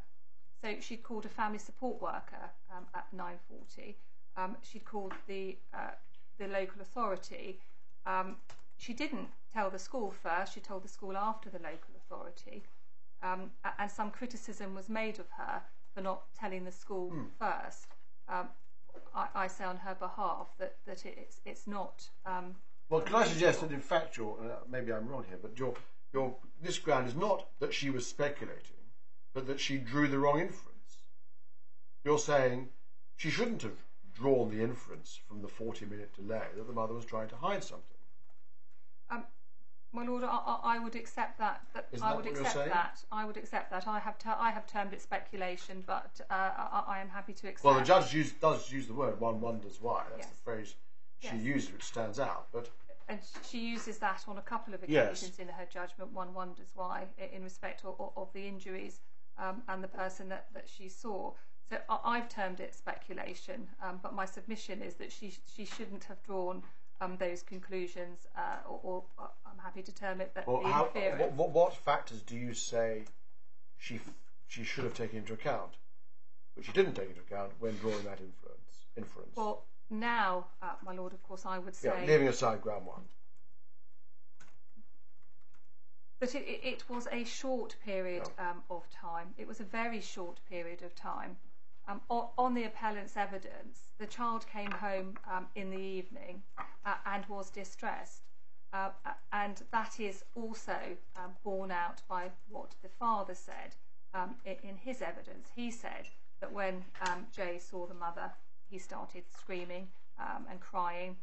He says the child didn't want to leave him, whereas the appellant says as soon as the child saw her, he started crying and wanted to come to her, that his face was bright red. All parties accept that Jay had a bright red face. That is accepted by all parties. And in terms of that red face and the mother not noticing it when he came home, what Dr. Goddard said in respect of that is that it's at C61, there are reports of people thinking he had a red face. The redness of that area would have been more, on one side, and I think an observant parent in a reasonable light would have noticed that there was a difference. The appellant, in her answers to questions from Miss Stone, says that she didn't notice the mark on his face because he was cuddled up to her. it's at C230, when asked in re-examination how he was cuddled up, the appellant described that the right side of his face as being upwards to her and him being cradled in her arm. At C306, in answers to questions from the children's guardian, the appellant says that the lights in my flat are quite dull, so my lighting is not bright, and that's at C305. And so my submission is that in all the circumstances as set out, the fact that the mother didn't notice the bruising isn't indicative that she caused the injury. The delay. The appellant. Yes, I'm sorry, the appellant didn't cause the injury, and that the delay in the appellant reporting it was such a short delay that the mother in her evidence accepts that she made a poor choice. And I submit on her behalf that that's absolutely right. She made a poor choice, but that is not indicative of her having caused the injury.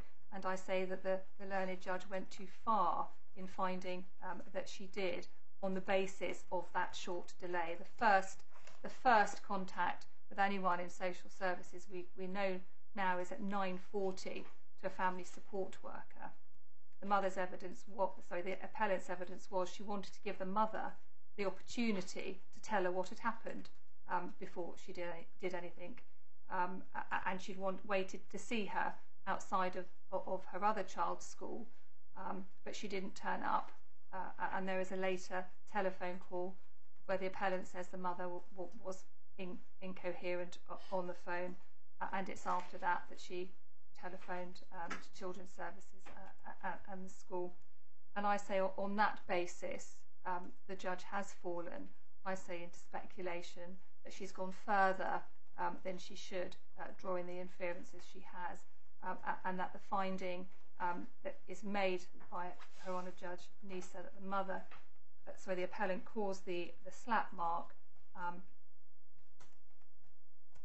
it is one that she was not open for her to make on the evidence. All right. Does that complete ground 4? That does. So we're on to ground 5.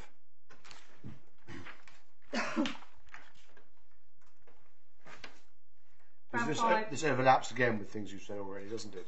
It does. I don't intend to repeat them, other than to say that in the judge's reasoning as to why one injury, and I accept that there is an error in the skeleton argument, as pointed out by Ms Stone, where it refers to the injury being inflicted by the mother. It should read the injury occurred in the care of the mother and or the father. But in terms of reaching those conclusions, my submission is the judge's reasoning is very confused in this matter. On the one hand, she says that the appellant should have noticed the slap marks, the injuries to Jay's face when he came home. Okay, you're going to have to help me with paragraph 60 of your skeleton. How do we... does that need to be amended in terms of... It does, who yes. is who? Yes, so that line should read... Who is M? Sorry, I beg your pardon? Who is M? Do you mean the mother? Or should that be the appellant? That should be that should be the appellant. So that should be, in both times where it says M, capital M, is that right? That should be A. Yes. And where you say mother in line 4, that should be the appellant. Yes, it should.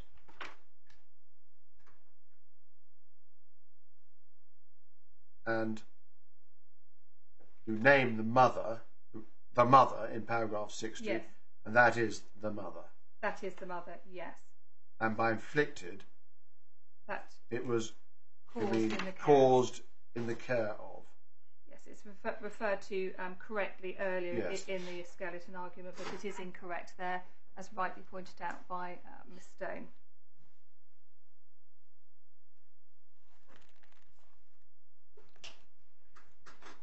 I don't appeal or seek to appeal findings made in respect of the mother. I draw the court's attention to the judge's reasoning in that she puts the mark by the side of the ear down to the mother on the basis that she didn't raise an issue with the appellant when Jay came into her care. Yeah, forgive me about I'm still confused about. In paragraph 60, line 2, is the first M mother or appellant? That's appellant. Okay, so all So M's are both M's M's. are appellant. All right, carry on. Yes. So, well, as I was saying, the judge attributed the mark on the side of the face, the burn mark, as it suggested, to occurring in the care of either the mother or the father, on the basis that this was a mother who loved this little boy, and had he come into her care with a mark, one, she would have seen it, but she would also have raised it with the appellant. The judge used the same reasoning, it would seem, that because the appellant hadn't noticed the marks on the side of the face, that she was responsible for the slap mark, although the judge does reference that the appellant also didn't see the burn mark. So looking at and I can be no clearer than that, I'm afraid, my lord, because the judgment is no clearer than that as to how the judge came to determine that one injury was caused in the care of the mother and or father, and that the other one was occurred in the care of the appellant. And for those reasons, I say that that ground it is made out, and I would seek that the court find that there wasn't any basis in the evidence for those findings. And in support of that, I would wish to address you in respect of the discrepancies and inconsistencies. There are numerous ones. I don't intend to go through all of them in terms of the parents' evidence and what is said in relation to that.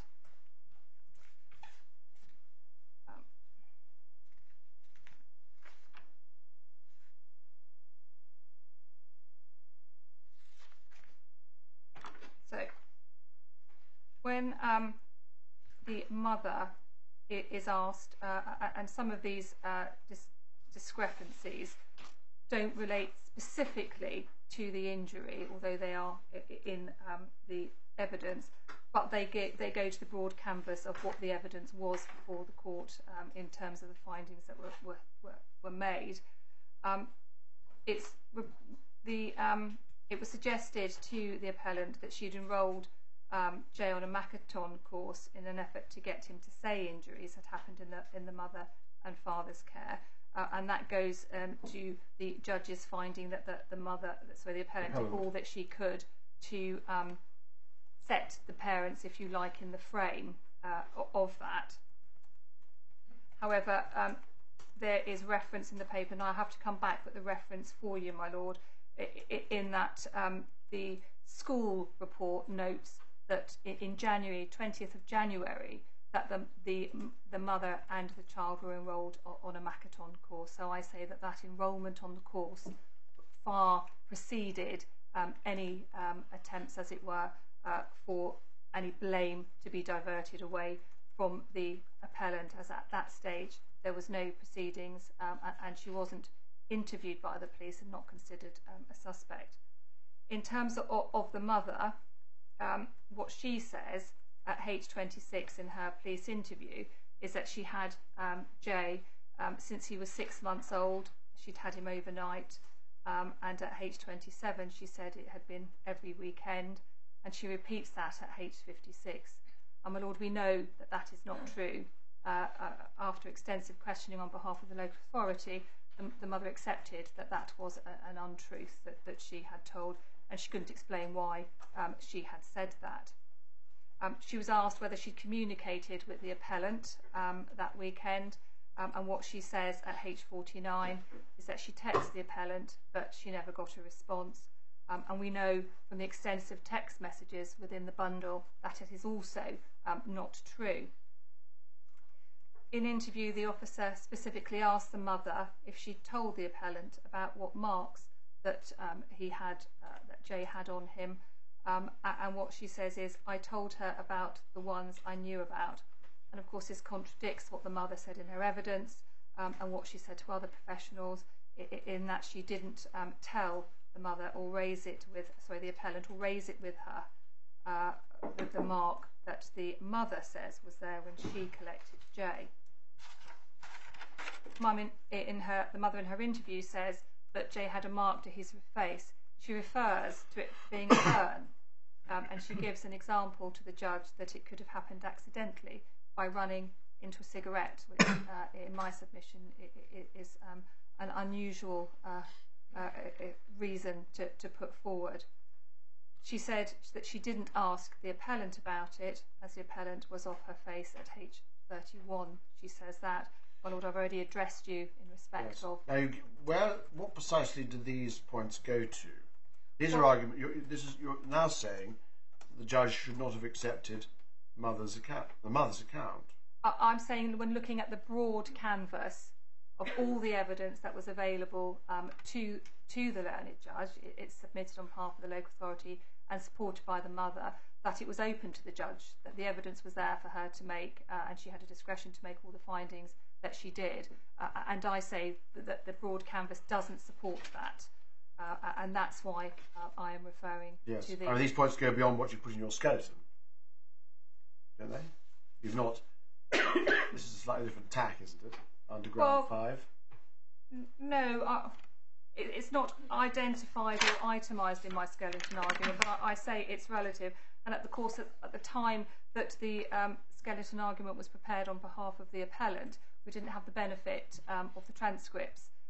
It was drafted sometime back in July, and unfortunately not in October or November.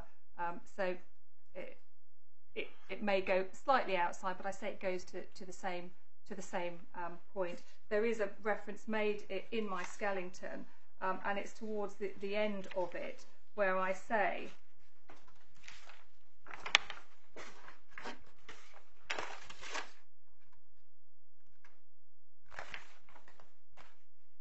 Paragraph 68. yes, that the judge, having heard the mother's evidence and having found her to be a confused and inconsistent witness, failed to give a proper evaluation of the wider canvas and examination of the surrounding circumstances. And it's that I say that these inconsistencies go to, because they're not minor inconsistencies, my Lord. There is no part, I say, of the mother or the father's evidence that is consistent.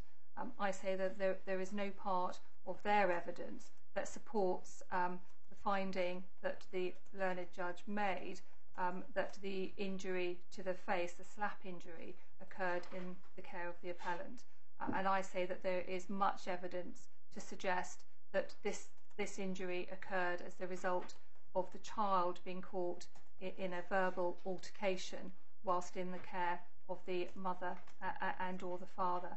In particular, I refer to the text messages from the mother sent just after 1 o'clock in the morning to her friend, saying that the father had hit her, followed swiftly by a message to the appellant saying that Josh had just gone to bed, and that that Jay had just gone to bed, and that Jay didn't like the father. Right. Now, you've been going for nearly 2 hours. I'm nearly there. And you're coming to ground 6, it seems to me, are you? I'm trying. I'm mindful. We're leading round to I have seen the indication of the time, and I'm trying to roll it all into one now. Yes. So ground 6. Yes. Are we there? I'm in the middle of ground 6. Okay. Yeah. So now we're talking about failing to give proper consideration to the father's failure to give evidence. Yes. And you cite Mr. Justice Johnson and his dicta about the inference to be drawn. That's been, to some extent, modified by subsequent decisions, hasn't it? It has, yes, my Lord. But what I say in respect of that is that this was a father who didn't engage fully in the proceedings, I say. He didn't engage in the hair strand testing till very late in the day. Now, I'm sure I'll be corrected if I'm wrong, but that was, I understand, in December. His statement to the court again came in very late in the day, and is then, in light of that, a father who attends some of the hearing, but then attends no more, plays no further part in it, despite being invited, despite the best efforts of his instructing solicitor, knowing the importance, knowing what the findings or what findings are being sought on behalf of the local authority. I say that the inference should properly have been drawn that this is such a case where the father's failure to engage, to come to court, to give his evidence, to allow his evidence to be tested is such that the court should have drawn an adverse inference, that he was responsible for the injuries to Joshua. And in support of that, my lord, where I was going before we moved on to that, is that we have the text messages, and it is my final... And the evidence of a violent incident. Yes, and we also have the mother recording, both in her police interview and in her oral evidence, that if Josh is, if she tries to leave Jay in R's room to sleep overnight, he screams his head off. And in answers to questions on behalf of the appellant, when the mother was asked, is that what happened on this occasion, that he was screaming his head off, the answer is yes. So I say with that, with the knowledge that there was a violent incident between the mother and father at a time that we know that that Jay was up in the middle of the night, and that he had been screaming his head off, I say that the judge could properly have drawn the inference and should but the judge had this. I'm sorry, the judge had this in mind, didn't she? She knew about this. She refers to this. The judge coulds not good enough, Miss Kelly. You've got to show that the judge should. I say and was wrong not to. I say she should have, and that she was wrong not to. I say the evidence, my lord, is there. I say that is the finding that she should have made, and that if she couldn't identify which of the parents was responsible for that, those slap marks, those injuries, then the judge should have made a pool finding in respect of the parents. And for all of those reasons, my lord, finally, I say that the appellant's appeal should be allowed. And if the appeal is allowed, what course do you invite us to take? If the court's with me and allows the appellant's appeal, then my primary position on behalf of the appellant, as her wish, is that the findings made against the appellant are set aside. I understand that the local authority wouldn't oppose a pool finding. The appellant would also not oppose a pool finding. It's not what she seeks, but she wouldn't oppose a pool finding if the court were with me and allowed the appeal to proceed. Well, just a moment. Your case is that your client the judge should have exonerated your client, should have excluded your client from the pool. It is, and my primary position is that those findings should be set aside, and that if the local authority wish to pursue them, they can properly do so in the proceedings in respect of Jay. I understand that... Well, just a moment. What then happens? So, if the findings are set aside, should there be a rehearing of these findings? The difficulty, my lord, with that, as I see it, is that I understand from the paperwork filed on behalf of the mother that the proceedings in respect of R have concluded with a final order some time ago. Yes. Which has not been appealed. So the court would have to consider the proportionality of reopening closed proceedings to retry an issue in terms of facts. Well, we could remit, and I'm thinking aloud here, I haven't discussed this with my colleagues, but we could remit the matter to a judge, probably be another judge. Judge Rayside is the DFJ, to decide whether there should be a rehearing, and if so, the scope of it. Yes, in the light of submissions that may be made. That would be... That's certainly a course that's open to the court. I understand that if the court is with me that the appellant's appeal should succeed, that the mother would seek a retrial. Yes. I understand that from. And I suppose if there was a rehearing, they could be rolled together. The same fact-finding hearing. Well, there are probably different factors also which they rely on in the case of your in the proceedings. Well, those facts are relied on as part of threshold in the proceedings in respect of Jay, which is why I say on behalf of the appellant, it is important that the court, very important, that those findings are safe and appropriate, and findings that are made upon the evidence because of the impact they have. Could the proceedings be heard together? Both sets of proceedings. If we allowed the appeal and remitted the matter for a rehearing, could there be one fact-finding hearing involving both families? That's quite unwieldy.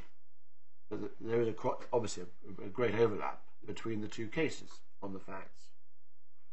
Do you want to think about that and let me know what you say in reply? Yes. Okay. All right. I would like perhaps to talk about it with Ms. Stone. It would be good to have a common position on that. Less I can assist any further. Can I just ask you about points that aren't under appeal in the schedule? Because having listened to what you've just got to say now, specifically number 9, which is that appellant and mother, so it was found lie to do what each could do to implicate the other. As I've understood your submissions, you're really saying that that's not fair. I mean, that really goes to underpins the judge's conclusion that it was your client who was trying to implicate mother, and that's why she lied about the slap to the face. Indeed. That's the point. But so what about number 9? That must. I mean, it can't stand, can it, on your submissions? And I don't understand how that's not under challenge. And you could say a little bit the same about 7 and 8 as well. I think 6, 7, just look at 7 and 8. So 6 is. This is framing supervision, but as I understand it, you've just said your ground 6 is that the arm burn, there's nothing to do with lack of supervision. This is Jay getting caught in the crossfire in a fight between two warring parents. It is, but I don't seek to appeal that on behalf of the appellant. Likewise with ground 7, the remaining injuries, so the small bruises and scratches. Yes, in light of Dr. Goddard's evidence, I don't think that there is a proper challenge to be made in respect of that finding. I accept what is said in respect of just finding the.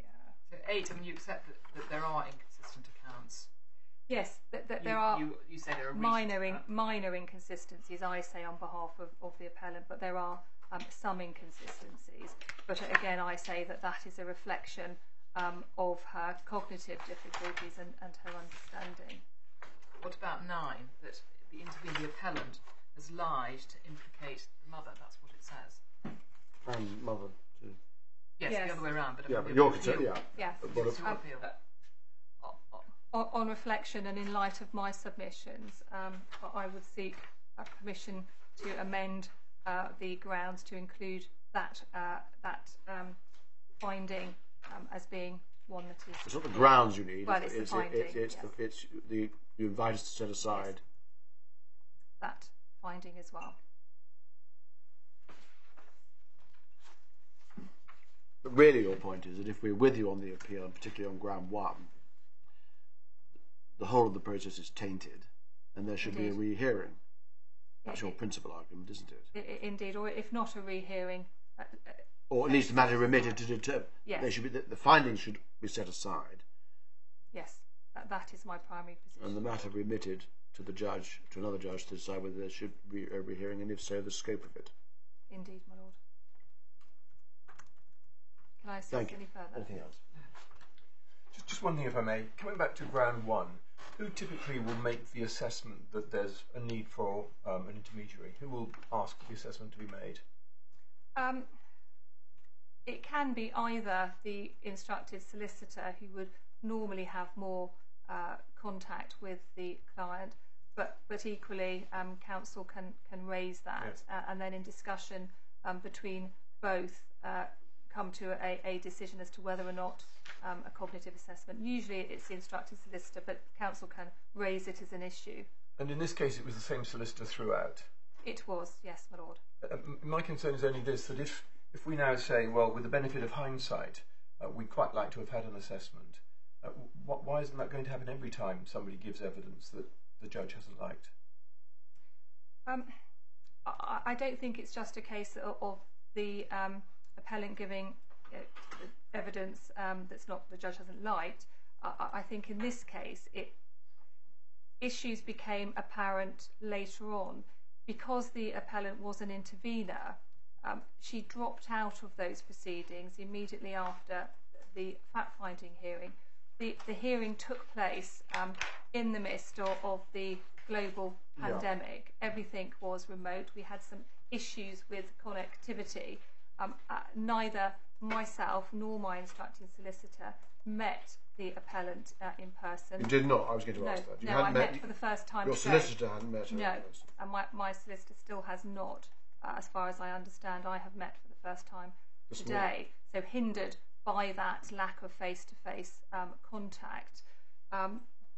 But also, and in addition to that, I said it wasn't until later when going through findings, evidence in respect of the proceedings for Jay that it became more apparent that there was an issue or appeared to be an issue in understanding. It was known, and it is accepted that it was known, that the appellant said she suffered from dyslexia, and you'll have seen in the psychological report that Dr. Joslin suggests that a further assessment of that might be indicated. And for that reason, in any event, care is taken with giving advice and taking instructions. And so on a go-slow basis with somebody who has dyslexia, there is even less opportunity, I say, to identify a cognitive assessment when you are an intervenor and not, as it were, someone who is engaged in the day-to-day proceedings and evaluations of the social work team. Yeah. Thank you. I'm grateful. Thank you very much, Ms. Kelly. Ms. Kelly, unless you would like another break, I would propose we continue to 1 o'clock now. We start Miss Stone. Yes. Is that all right? Yes. Thank you. Yes, Miss Stone. My Lord, I'm grateful. Perhaps if I can start with the proposed amended ground Yes. one. So what is your position now on that? In respect of that ground, the local authority does not oppose permission to amend the grounds, but does oppose permission being granted to appeal on the basis it has no real prospect of success. And even if permission is granted, the local authority says that the appeal should not succeed. So if my Lord is content, I propose to deal with both of those aspects together. Roll up those on Indeed. for your argument Yes. together. First of all, a number of matters have been raised that I just would like to deal with shortly, which were not raised in my learned friend's skeleton argument. First of all, the difficulties in technology and the account this court should take of those. It's clear there were difficulties. People were dropping in and out. There's one point, in fact, where I said, and it's that my Lord doesn't need to look at it, but it's C272, when the appellant couldn't hear a question. I said, well, of course she must be able to hear a question. We've got to make sure this is fair. Yeah. So I say those don't apply. In terms of speed and different treatment that the judge gave, it suggested to the appellant and the mother. Take your time, etc. Proceedings. The point about Take your time. passage you were taken. Exactly. Yes. I say that that wasn't unreasonable and doesn't undermine the judge's approach when one looks at what had previously happened in this case. And my Lord knows from the transcript that initially, and this goes back to my Lord's point as to where was everybody, when the mother started giving her evidence, she was in the courtroom with the judge and her counsel. Mother. At one point during my cross-examination, she asked for a break, went outside. That's right. And then left the court building. Yeah. And then came back, carried on a bit longer. Then she said she felt unwell, and her counsel confirmed to the court that she was unwell. That's right. Because she witnessed it. Then we went off. There were directions for medical evidence that never appeared. We listed it for directions to try and get it back on track. And then once it did get on track, mother didn't appear for the first day. So there was a whole background to mother then re-engaging in the process and giving her evidence to Her Honour Judge Nisa. And when she gave her evidence again, she was at home. The judge was still in court, but mother was at home. She was clearly upset at points during her evidence, and the court can see, and I can perhaps provide references after lunch if my lord wants to see them, but where she clearly gets upset, and the judge is trying to calm her down. So, and also she was on her own, at home giving evidence. She clearly had some difficulties. My lord knows the findings that are made are about her own drug use and her admitted drug use. Yes. She clearly had some vulnerabilities. And I say that the perceived different treatment must be seen in the context of the whole hearing, and I say it doesn't undermine But that the doesn't. judge's approach. Does that help you on the appeal? Because what Miss Kelly is saying is that her client should have been afforded the same degree of consideration.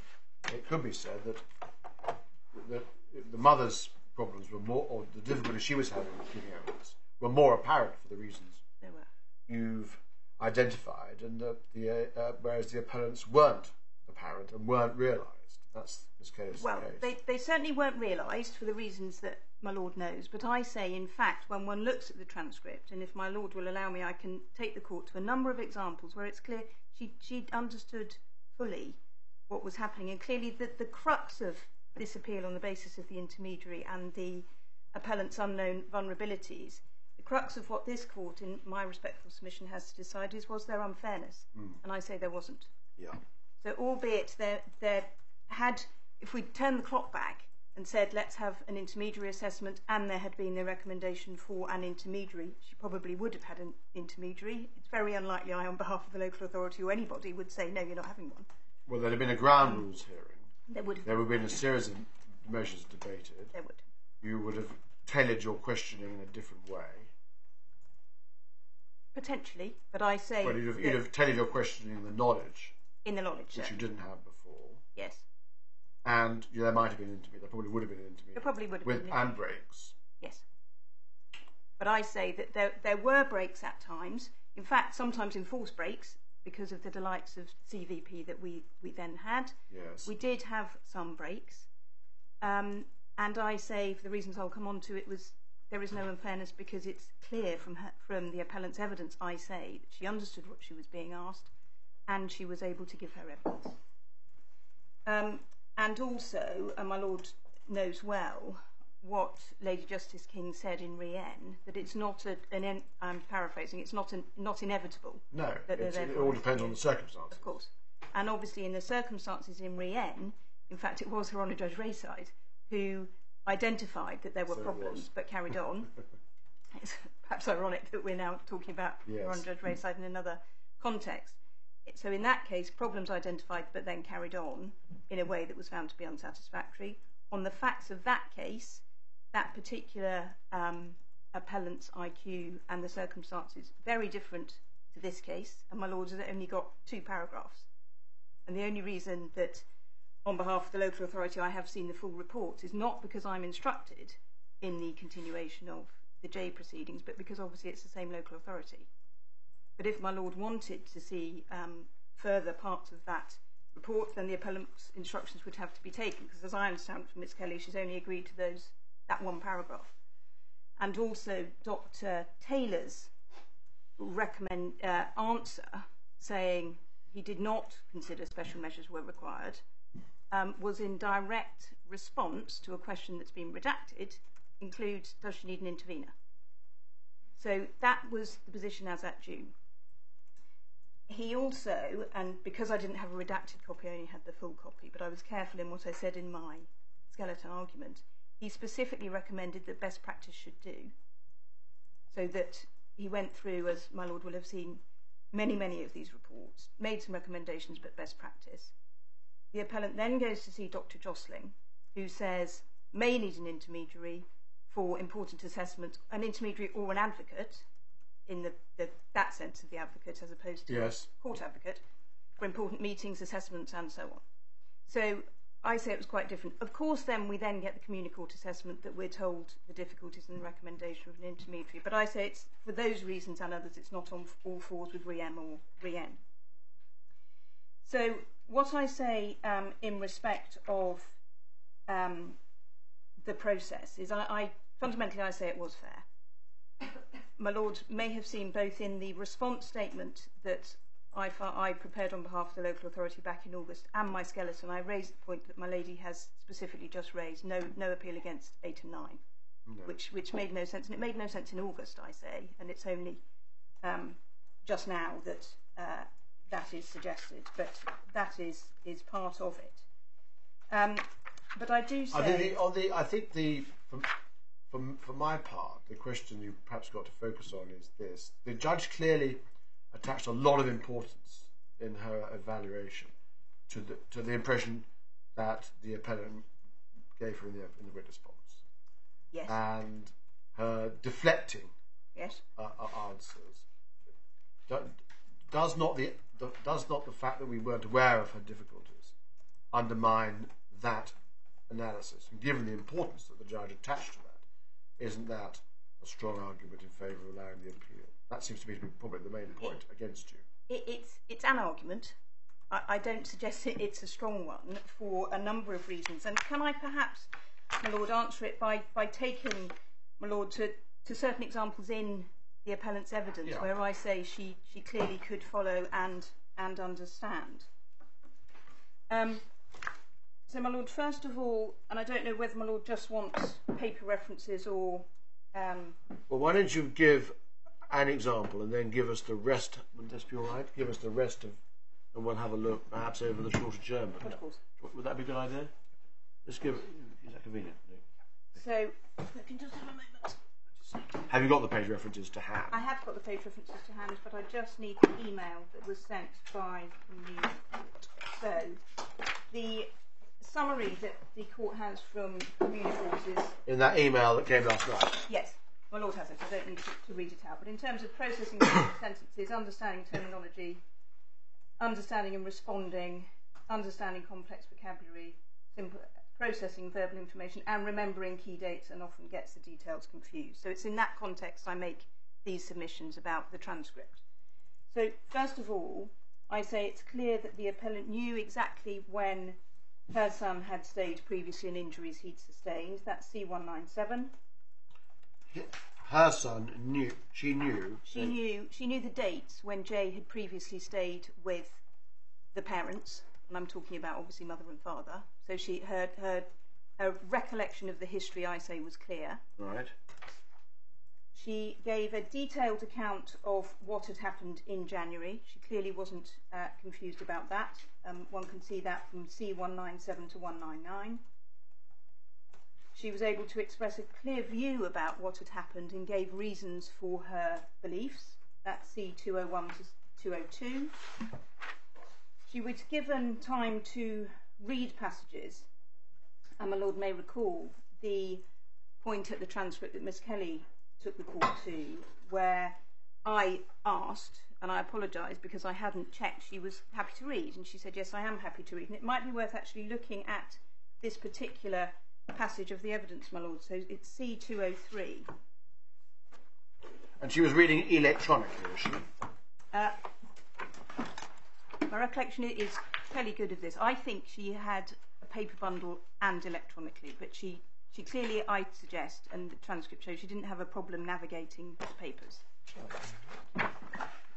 I don't know whether Miss Kelly can help, but in any event, she had a full bundle in front of her. Miss Kelly? It's a paper bundle. There was a paper bundle. Okay. That's well, bundles, presumably. Well, maybe it was only one bundle at that bundles. stage. I think it was bundles. Bundles. Yes. Okay. But in any event, perhaps I can go to see 203. 203. Yes, my Lord. It's electronic 339. Yep. Where one can see where I said, and it's where I said, sorry, I should have asked you, are you happy reading it? And she said, I'm a bit slow. And then she said, I've read it. And then I said, what do you say has been twisted? And she said, I said all the way through I knew where Jay was. I knew what flat he was in. I couldn't remember the door number. I said all the way through, I've just kept writing it down. Now that part came immediately after the section that the appellant was being asked about. So she was able not only to read what she was being asked about, but she read on and then could put her point of view. And in fact, in the additional supplementary bundle, and this is at A2 of that bundle. There's a police log. Yes. About halfway down the page, my lord will see a redacted older boy and then a redaction. So it's that part I'm looking at. She asked her friend to have J. Does my lord have that? Yes.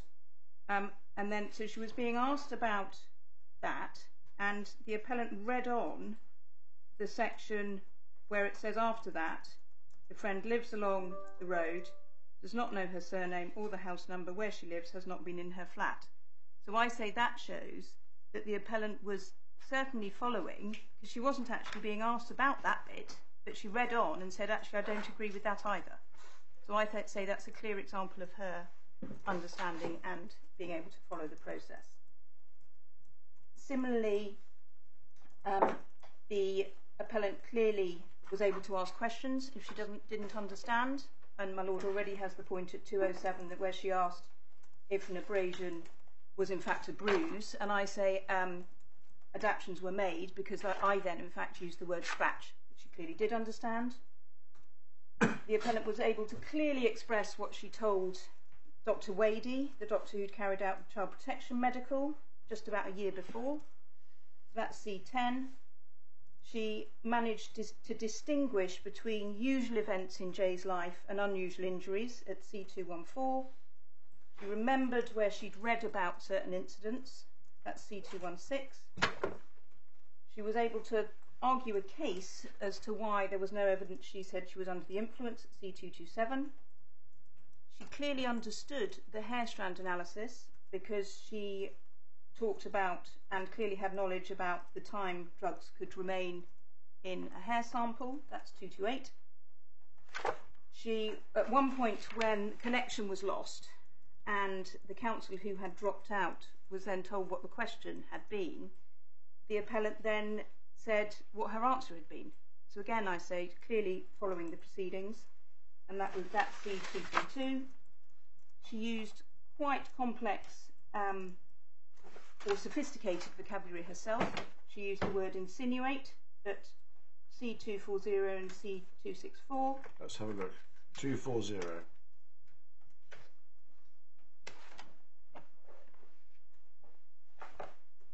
Whereabouts? My lord's ahead of me. Can I just have a moment?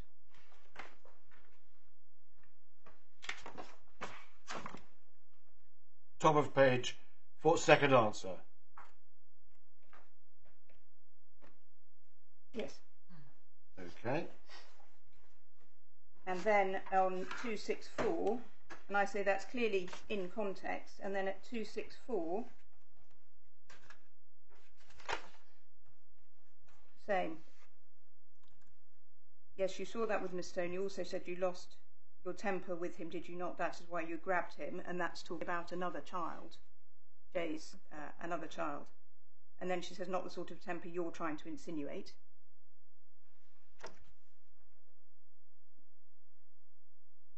My lord already has the reference, but for ease it's C249, where she said, you're trying to confuse me and it's not working.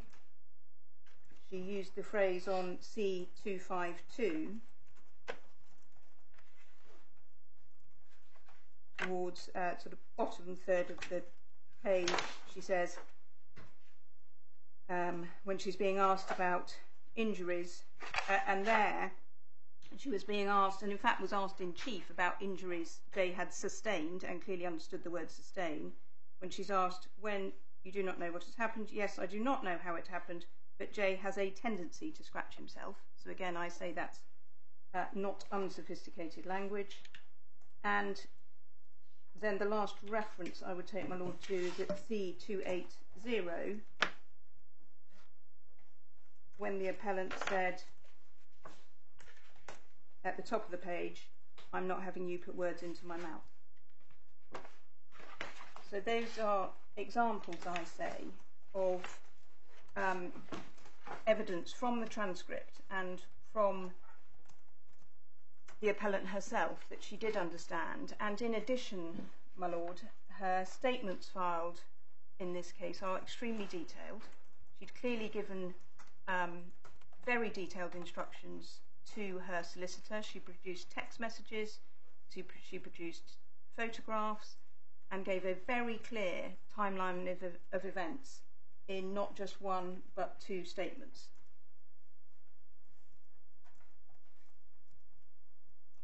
So I say that, firstly, there's no unfairness demonstrated. Secondly, the judge was entitled to assess her evidence. I'm not minimising, of course, the importance of an intermediary, but, and I say that with that in mind, just because a litigant has an intermediary does not mean a judge cannot find they are not being truthful. And I say that the judge was entitled to form those. Well, the point is not. The point is that the question is: was the judge entitled to draw the conclusion she did, bearing in mind that the appellant had unrecognised difficulties? But I say she was entitled to, because of her assessment, as she was bound to make that assessment of her credibility as a whole, taking into account the totality of her evidence and all of the evidence. Thank you. And my lord, in terms of well, would that be a good place to stop, or are you making a final point? It's probably a good place to stop. Okay. Do you want us to look at anything over the short adjournment? You've raced through a number of references already. Perhaps that's what you were going to give us. I was going to give the court a number of references in terms of deflection, where I say she was. Which bundle are they in? To core bundle. Okay. Should we do that, or should we do it over lunch? Should we after lunch? Okay. I think on reflection we'll deal with those at 2 o'clock in court. I don't think there's any danger of us not finishing, is there? I don't. No. Okay. We'll do that. I'm sure my lord will move me on when my lord's heard enough. Okay. Right. Now, just a moment.